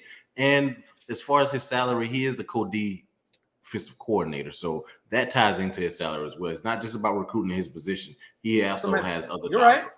We had a pull from Duke, but by the end of the day, I don't care about that. That's not my problem. So, with that being said, now that Coach Chaos is officially Coach Chaos again in our eyes as a unit, who is the heat on coaching wise now? Mike, I'll give it to you. Okay. What coach needs to step up and show if obviously they don't have nicknames. We don't have any other coaches with nicknames, but who needs to earn their stripes, so to speak? Danielle Bateman. Is Bateman below the offensive line coaches right this minute? Absolutely. Okay. Hear me out. I mean, I can reiterate what I stated last week. If anyone forgot, hey, turn the pod on again. Long story short, they developed 2 and 3 stars in the day 2 picks.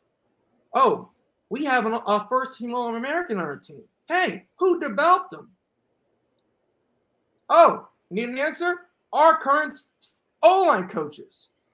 Fun fact, next year, they're coming from G5, period. So they're coming from G5, don't have established ties. Therefore, you need to get them. Listen, and by the way, there is still meat on the bone, such as a Monroe Freeling out of South Carolina. Okay, so that's just one.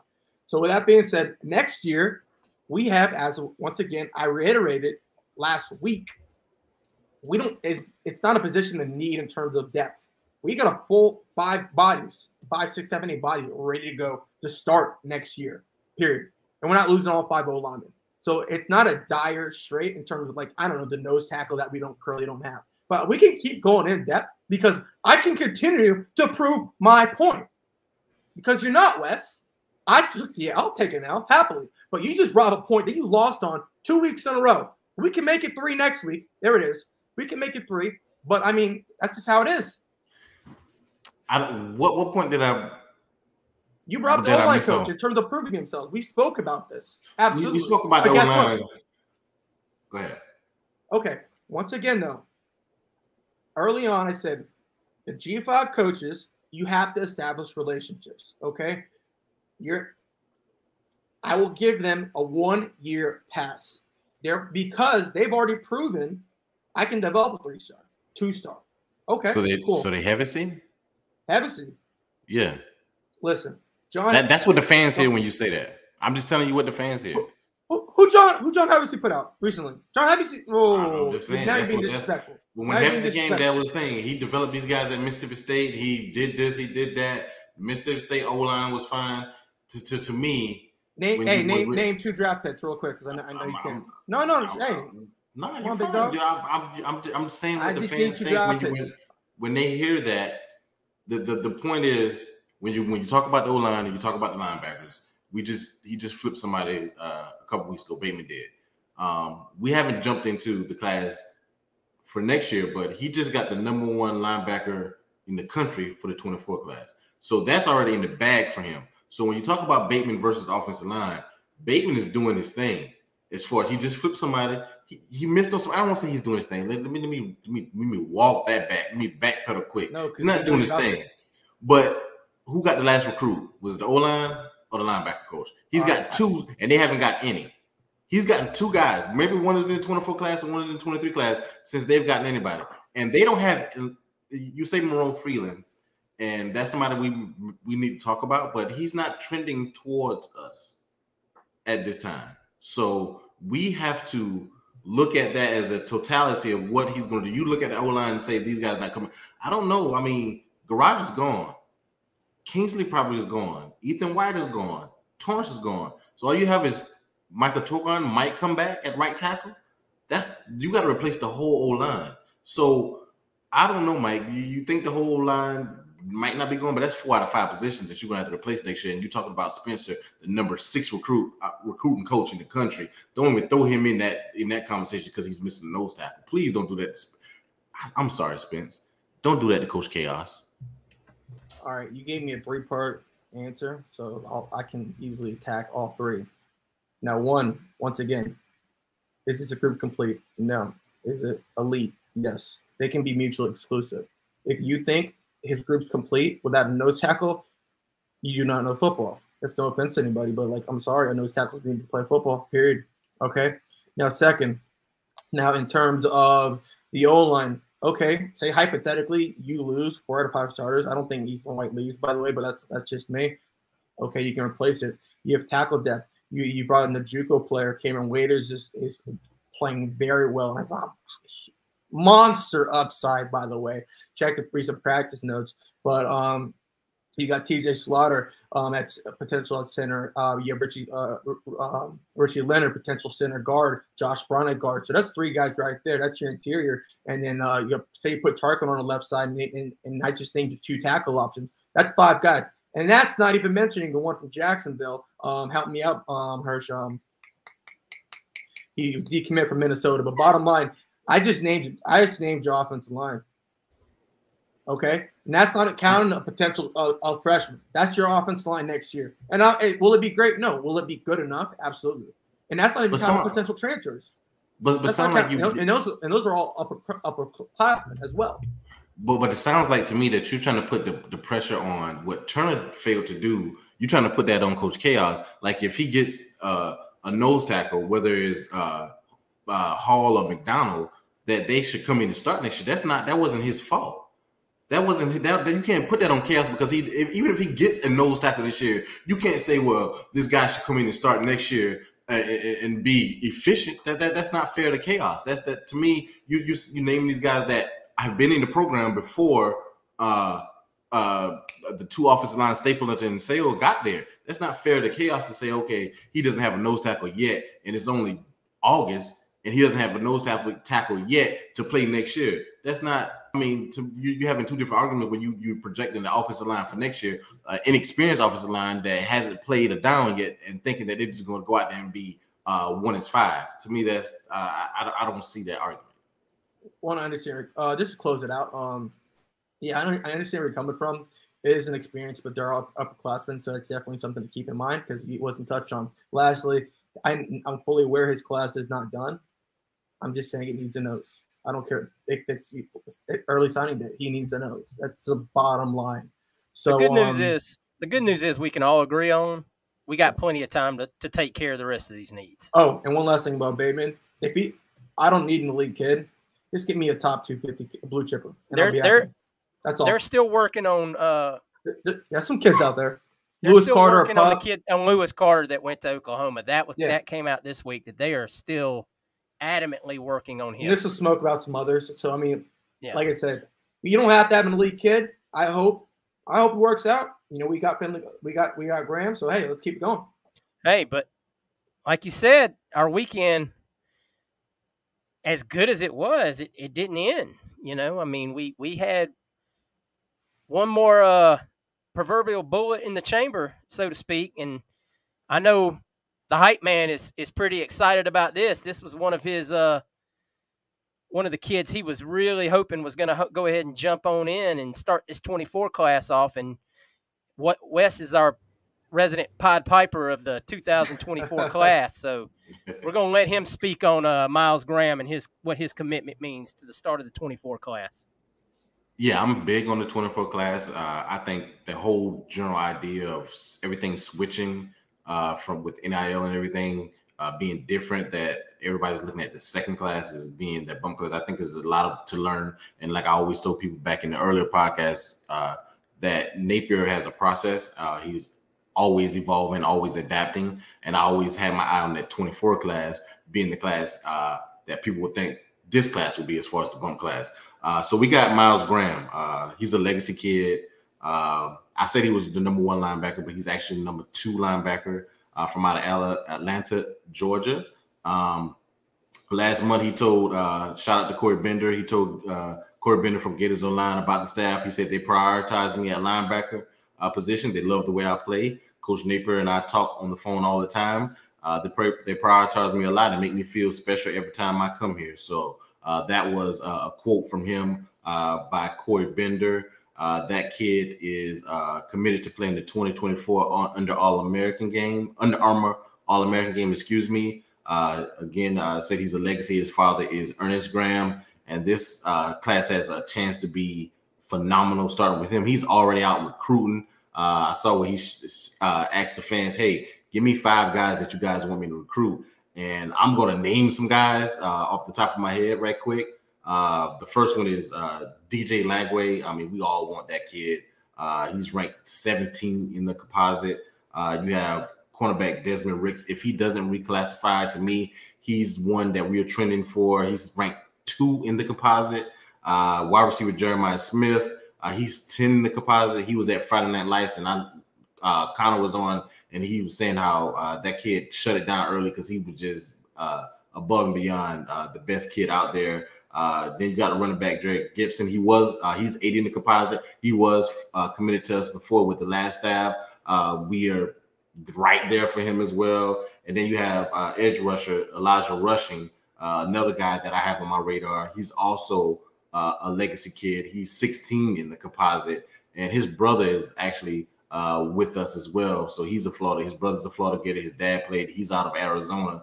So those are kids that I feel like we have a connection with, that they have been talking to us a lot for that 2024 class, and all those guys are ridiculously in the top 20 of the composite. So I'm not saying we're going to get all of them, but those are guys that you want to keep your eyes on if you like me and looking to that 24 class. So I just send it back to you, Hershey. You and Mike. Absolutely. Like we said, Wes is going to be our 24 guy for right now until we really get, full on this class and move on to the next class. Wes is going to keep us updated on 2024 and keep y'all in the know on some of the names we need to keep in mind. So, guys, with that being said, we're at 20 commits. I mean, we're getting there now. Rumors are we could take 27, 28, but spots are filling fast. We're moving on down the road. And now it's time to look at who could be next. And, I mean, it goes back to one we've talked about before, and if rumors are true, Deshaun Johnson could be in sooner than later. Corey Raymond, I wouldn't bet against him. Mike? Yeah, Deshaun Johnson. I think, definitely fingers crossed and hoping soon. What's great about him, 93 overall in composite, once again from the state of Florida, out of Tampa. And my personal favorite part of the state of Florida. But also, once again, it's like Kelby Collins, another top 100 player. That is how you get top elite talent in your class. Those are the players that will take you over the top when you ball games. And also, this is if we get him, or in my opinion, win, that'll jump Miami in the 22-47 rankings, going us from currently 10 into number 9. So, who would have thought? Who would have thought just a month ago? Wes, anything you want to say on DeJohn before we move on to some other people? Nah, you guys touched on it. Let's get that done. Like I always say, the longer it takes, the more worried I get. Hopefully, we don't have to worry much longer. It also came out today, for those that didn't see it, that he will be at the Utah game as an unofficial visit. So yeah. I kind of trend towards he's going to be there as a commit, recruiting with us. Like I said, there are rumors that he could be in the house as soon as tomorrow. He had a story at SI today, right? Yeah, he was also on the a plug for Connor and his group at the Varsity Podcast. They interviewed him today. Please go check that out for our buddy Connor there and his podcast. So with that being said, today also we mentioned Xavier McLeod. He committed to USC Junior this evening, but have to believe that in that case, Will Norman took his spot, and that he was I don't want to say his services were no longer needed, but his services were no longer needed or required. Mike? Yeah, I was actually going to say that. I'll take the heat. I get most of the heat anyways. No, yeah, he wasn't a take, bottom line. I usually joke on about that, but no, he legit wasn't a take. He waited himself out. But that goes back to just what I was saying with John Walker. Yes, and by the way, it's not hit on chaos, but no, that's why I wanted these kids. When you get the kids you want, they spots fill up. It pushes kids up. Like say now, Jordan Hall, Caden McDonald. Guess what? You bought they want to not only join your group, but hey, I was thinking about Florida, but that speeds up their process, and that's how you get kids. I think someone like and I may be wrong about this, but I have heard that someone like Jordan Hall was probably a +1 no matter when he wants to commit. That they think that highly of that kid. But yes, well. a Caden McDonald is definitely, hey, if you want a spot, you better get on the bus because the bus is leaving. I love that kid. Yeah, he's a monster. Huddle. Yeah, watch that huddle. And he plays in good competition, in the highest competition in Georgia. So he's tested. I mean, he's got good film out there. And what position does he play? Nose. That'd be nose tackle. And he's a true nose. He's a true big boy nose. Hopefully with the ability to play more than 25 plays a game. You're giving him too much credit.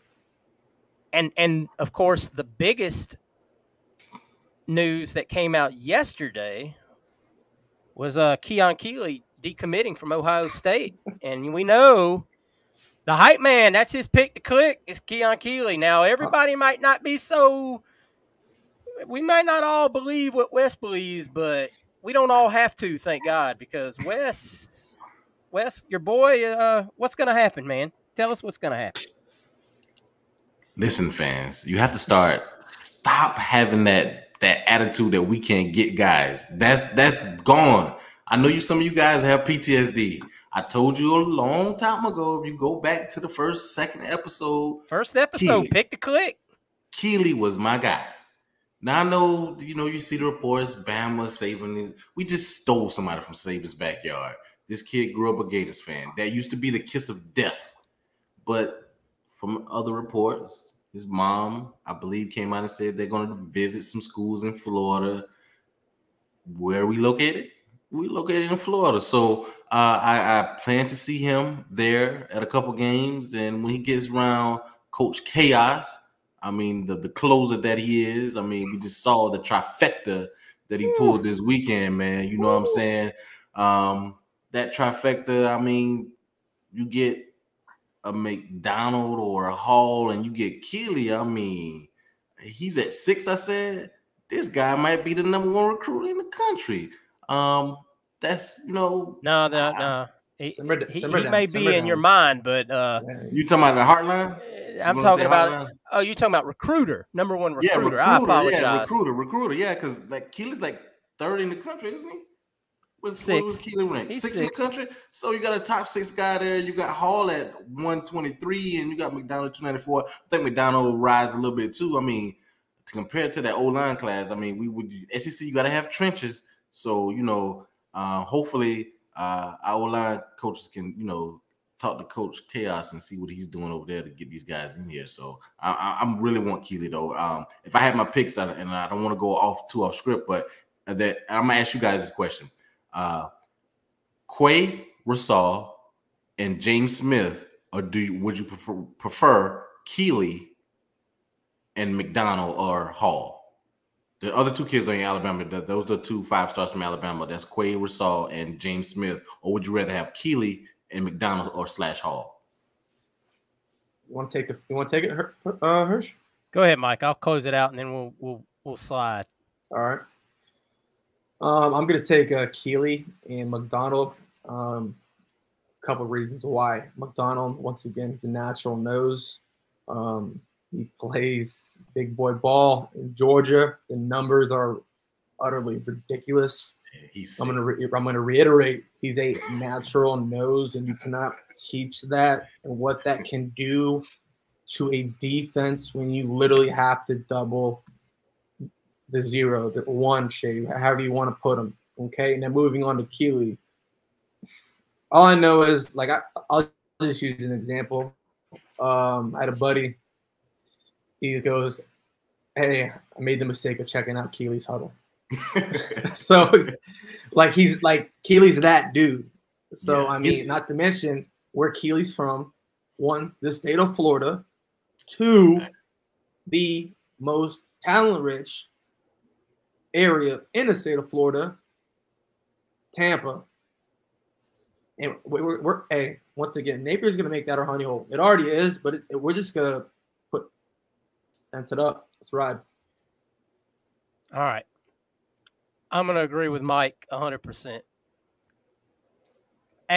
McDonald, I can't, my heart won't let me go against the Georgia boy. Then I know who he plays against. I used to live up there. I used to go to these games. I know who he plays against. And if you prove it at that level of Georgia, you can play ball. And that's all that is to it. Anybody that leads their team and tackles from the nose position is a filthy football player. You guys got to check that film out. I'm serious. I've seen it. I'm talking to the fans. The fans. I want them to see McDonald is a real deal and drastically underranked, but we can say that all we want. It doesn't matter. Keely, everything Mike said is right. Plus, we have no history of getting a kid at that school. And that would be something it would be as big as getting a kid from IMG almost and breaking that proverbial curse, So if we could make that happen, that's wins all around. We got our guy out of Bama. I don't think the kids are leaving Bama anyway. I just don't think those 2 kids are leaving Bama. They say they want to play together. Yes, I know that don't usually happen, but in this particular case, with Bama offering both, you have to imagine that if they even have any, choice in that matter, they're going to take Bama. So, that being said, guys, Billy Napier told us in his first press conference, Billy Napier walked on the stage and said, "Guys, you're not always going to like what I do and how I do it, but be patient with me." And we made our first show a little over a month ago, and we said, "Guys, we only have 8-9 commits at the time." We'll have to go back and listen and remember how many we had at the time. It wasn't many. We were way down there. And we said, guys, give this staff a chance. Be patient. Let these guys do their job. This man knows what he's doing. And here we are. Top 10 in recruiting. Quite a bit of the needs fulfilled with plenty of time to get the rest of them. I mean, I'll say my piece on, I think, the offensive line. I think they need to kick their heels into, get going, but it can be done. But this staff and the buzz around this team right now is hot as any team in the country, maybe outside of Alabama, given what they've done in the last month or so. So there it is, guys. I mean, Wes, Mike, what do you got to say? What do you think? What did we tell him? Trust them. Yeah, I mean, end of the day, like, you can't get mad at some. If the board's there, you can't get mad. Like, I'm only mad at Bateman because the board's gone. It's like I was open on chaos because the board was still there. Okay, period. Now I see that here, Wes. But the bottom line, like, we've said this throughout, be patient, okay? No one's ever patient. People fire Kerry Colbert. Guess what? Kerry Colbert's room's done, okay? Right now, you may look at a plus. And the number 11 recruiter in the country. It's ridiculous. So be patient, okay? People forget University of Louisiana, the Cajuns, look where they finished. Look where they finished last year. They're top 20. They're better than us. All right, hate to break it to you. All right, so with that being said, let's go down a couple points. Look where we're at right now. So we're number 9 in the country right now. There's still plenty of meat on the bone with, like, Pemba, for example, Keeley, like we just went over. So also, one thing, we're spreading out. You got to look at the strategy of this. All right, a lot of people need to apologize to Billy. I apologize. I do apologize to Spencer. Chaos, fair. What's it called? Billy, like I said, Katie. It's like I said, you got to be patient. Let it ride. It's like it was still in the off season. Football games for high school hadn't been played. But my main thing is with the strategy. Most teams right now are slowing down, if not just kaput, and they're just focused on game one. Guess what? We're looking at a very imminent commit and possibly one early in the season, which is a giant one. Okay. Now, Wes, I don't know if you want how you feel about that, or if you kind of want to touch what's occurred in terms of timing since Friday Night Lights. But I mean, what Billy Napier has done, and you got to remember what season we're coming off of. It was deplorable. People are like, "Oh, you got blown out against South Carolina." I was like, "Ha ha." I'm in Miami and Wynwood. I don't care. I didn't mind watching the game. I saw players quit and coaches quit. If you guys don't care, I don't care. You're not wasting my Saturday. So, Wes, I mean, what do you think about that? I mean, you hit it. I mean, we told Billy said it, and we reiterated early in the podcast, in our podcast history. Coach said, "Be patient." I've spoken about why I love him so much as far as a thinker. To me, he has, unlike our previous coaches, he has a feel for our fan base too. So he knows when to do things, when to create the momentum, when to, hey, don't do it yet. Give it a couple of days. I want you to do it here. So I love our coach for that. We got Jakeem Jackson since then, Aiden Mazel, Jordan Castell, Andy Jean, Jaden Robinson, Kev Collins, Will Norman, Cameron James. I mean, the blue chip ratio is at 90% right now. I mean, that is stupid. And the fact that we have 18 out of 20 of these kids, 17 of these kids are from the state of Florida, like Mike was talking about, as far as the proximity and what we're doing and how we're keeping that talent here. We didn't see that in the past. And that's just a shout out to the staff. That's a shout out to Billy Napier and his crew, not just his the on-field coaches, but the support staff, like you mentioned, Katie and Bree and all those that work behind it. You see a lot of the kids mentioning these staff members' names, Jamar Chaney. All these guys are doing their part, and then I look for big things to continue. Like we all keep reiterating, a lot of meat still on the bone. So I don't think we're just going to stop at 10. I'm one of those fans. I'm one of those guys that you're going to figure out by listening to me. I'm a little bit more optimistic than most. just because you gotta believe, and we can't have that mindset that you can't do it. So that's where I'm at. Let me close this out by saying something. And Mike, alluded to this. This previous staff, Dan Mullen being the main culprit, and I don't want to keep harping on Mullen because those days are over, but it kind of plays into this. The previous staff destroyed relationships across the state of Florida. Absolutely just destroyed them. I mean, and just Billy could not have inherited almost a rougher situation to come into. I mean, of course he could have. There could always be something worse. But given that this is the University of Florida, we should recruit top 10, top 5 every single year. To walk into what he walked into, build the relationships he's rebuilt, and then have almost every recruit within a 500-mile radius of the front door of the campus. It's just unbelievable to me. I mean, the man absolutely did everything he said he was going to do so far. So if you have any doubts left about Billy Napier, especially as a recruiter, it's probably time to pocket those. So with that being said, guys, we're going to hit on a few things from the scrimmage real quick before we get out of here. We're not going to make it too much longer because this has been a jam-packed episode. But recruiting is in good hands with Billy Napier, and that's all that we need to say at this point. And chaos. And Bateman has us.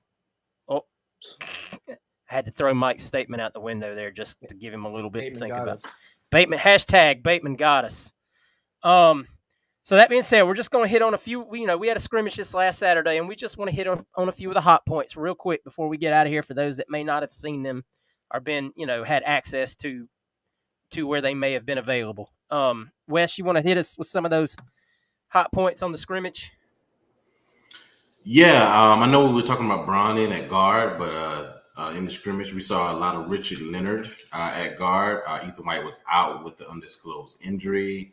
O-line from left to right was Garage, Leonard, Kingsley, Torrance, and Tarquine. I hope I'm pronouncing his last name correctly, but the offense had a lot of struggles on the day. We were struggling to get some receivers open from everything that was reported. A lot of this is what was reported. We need Ricky back out there, but I would rather him take his time before getting back on the field. I will just interrupt and interject for 1 second that I heard from multiple people that was more of how great the defensive backfield played than it had, to do with the receivers for Cool. to ease some people's minds. Yeah. A name that has been popping up at receiver, though, is Dejon Reynolds, not only from the scrimmage, but for some practice reports as well, that he's been looking very, very good. All the backs continue to excel and look very, very good. They're running the ball hard. Even our freshman ETN, if he's half as good as his brother was at Clemson as a freshman, the way he just took off, we're gonna love that kid. The D-line just continues to impress. I don't even want to name everybody because I feel like our D-line is sick, and that's another shout out to Coach Chaos. Whatever he's doing as far as technique, he's earning that salary. Both Jordan Young and Kamara Wilcoxon both had interceptions from the scrimmage as well. Jason Marshall is still out. He's in the pit with the hamstring. So Abraham was out there with Devin Moore and Rashad Torrance and Trey Dean were both the safeties. And that's just a little recap of what happened in the scrimmage if you guys didn't hear. Yeah, and let me just add to that real quick. Kamari Wilson also has done really well in recent weeks. We've talked about him. Guys, I continue to reiterate to you, this staff is, for those that have the PTSD of the last staff, the best 11 kids are going to be on the ball field. It's not going to be We're not gonna. The gone are the days of the guy that's been on campus for 4 years as the starter because he's been on campus for 4 years. They're gonna rotate these young kids. Yes, Shamar James as well. Yeah. They're gonna rotate these kids in. These kids are gonna play, and these kids are gonna get valuable year one experience and be contributors. So I have a lot of faith in this staff to run fresh bodies out there and just keep this team healthy and fresh. So, with that being said, guys, we also just wanted to touch on real fast that,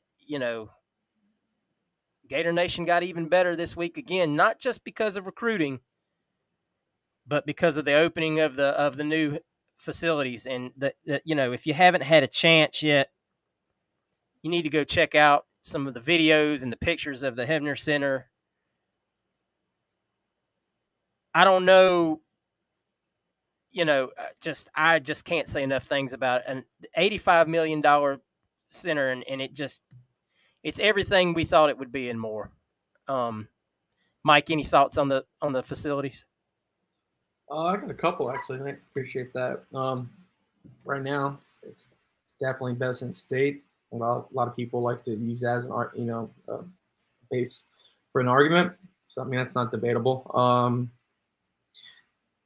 That is the best in the country. I mean, you put it with the numbers, absolutely. So I mean, with construction, people are talking.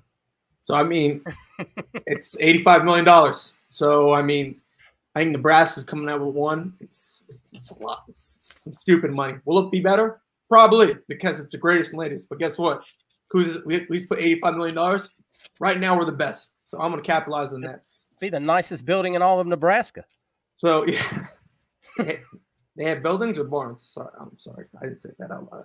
But, my goodness. Yeah, sorry. Bottom line, a couple of questions I wanted to ask you guys was, and I'll have my input as well, the impact this is going to have on recruiting and also for the current players. I know Ben Troupe, I'm paraphrasing, was like, hey, I'm just ecstatic essentially because they promised me this. And he's a 6-year senior. So he's on Josh Hammond territory. Yeah, I'm Rick Wells. Forever and ever, right? So I truly am happy for him. But how it's going to affect those current players is, it's going to it will make them better players. It's one's going to make them more comfortable. It's going to allow them just what that has on the effect of a player just throughout the week. A lot of times, knowing where they can come somewhere, they can just relax, take naps, like your sleep schedules. A lot of people don't understand the effects, like their schedules throughout, like. It's a 12-hour day. Like, that's what Justin Shorter was alluding to. Like, you're up at 5:30 for film, just to start your day. You're back. You're done 7, 8 o'clock. All right? You still have homework. You still have study hall. So, like, something like this, when you can just take care of everything, is huge. Not to mention on the recruiting thing, hey, we have the latest new toy. Hey, we still have Gator Collective. Hey, NIL, Billy Napier and his army, looks like we're doing all right. So we are doing all right before this. Well, I think we're to do okay after. Wes, anything to add? Yeah, it will help in recruiting because we have the right type of coach. I'm glad like you were talking about Miller.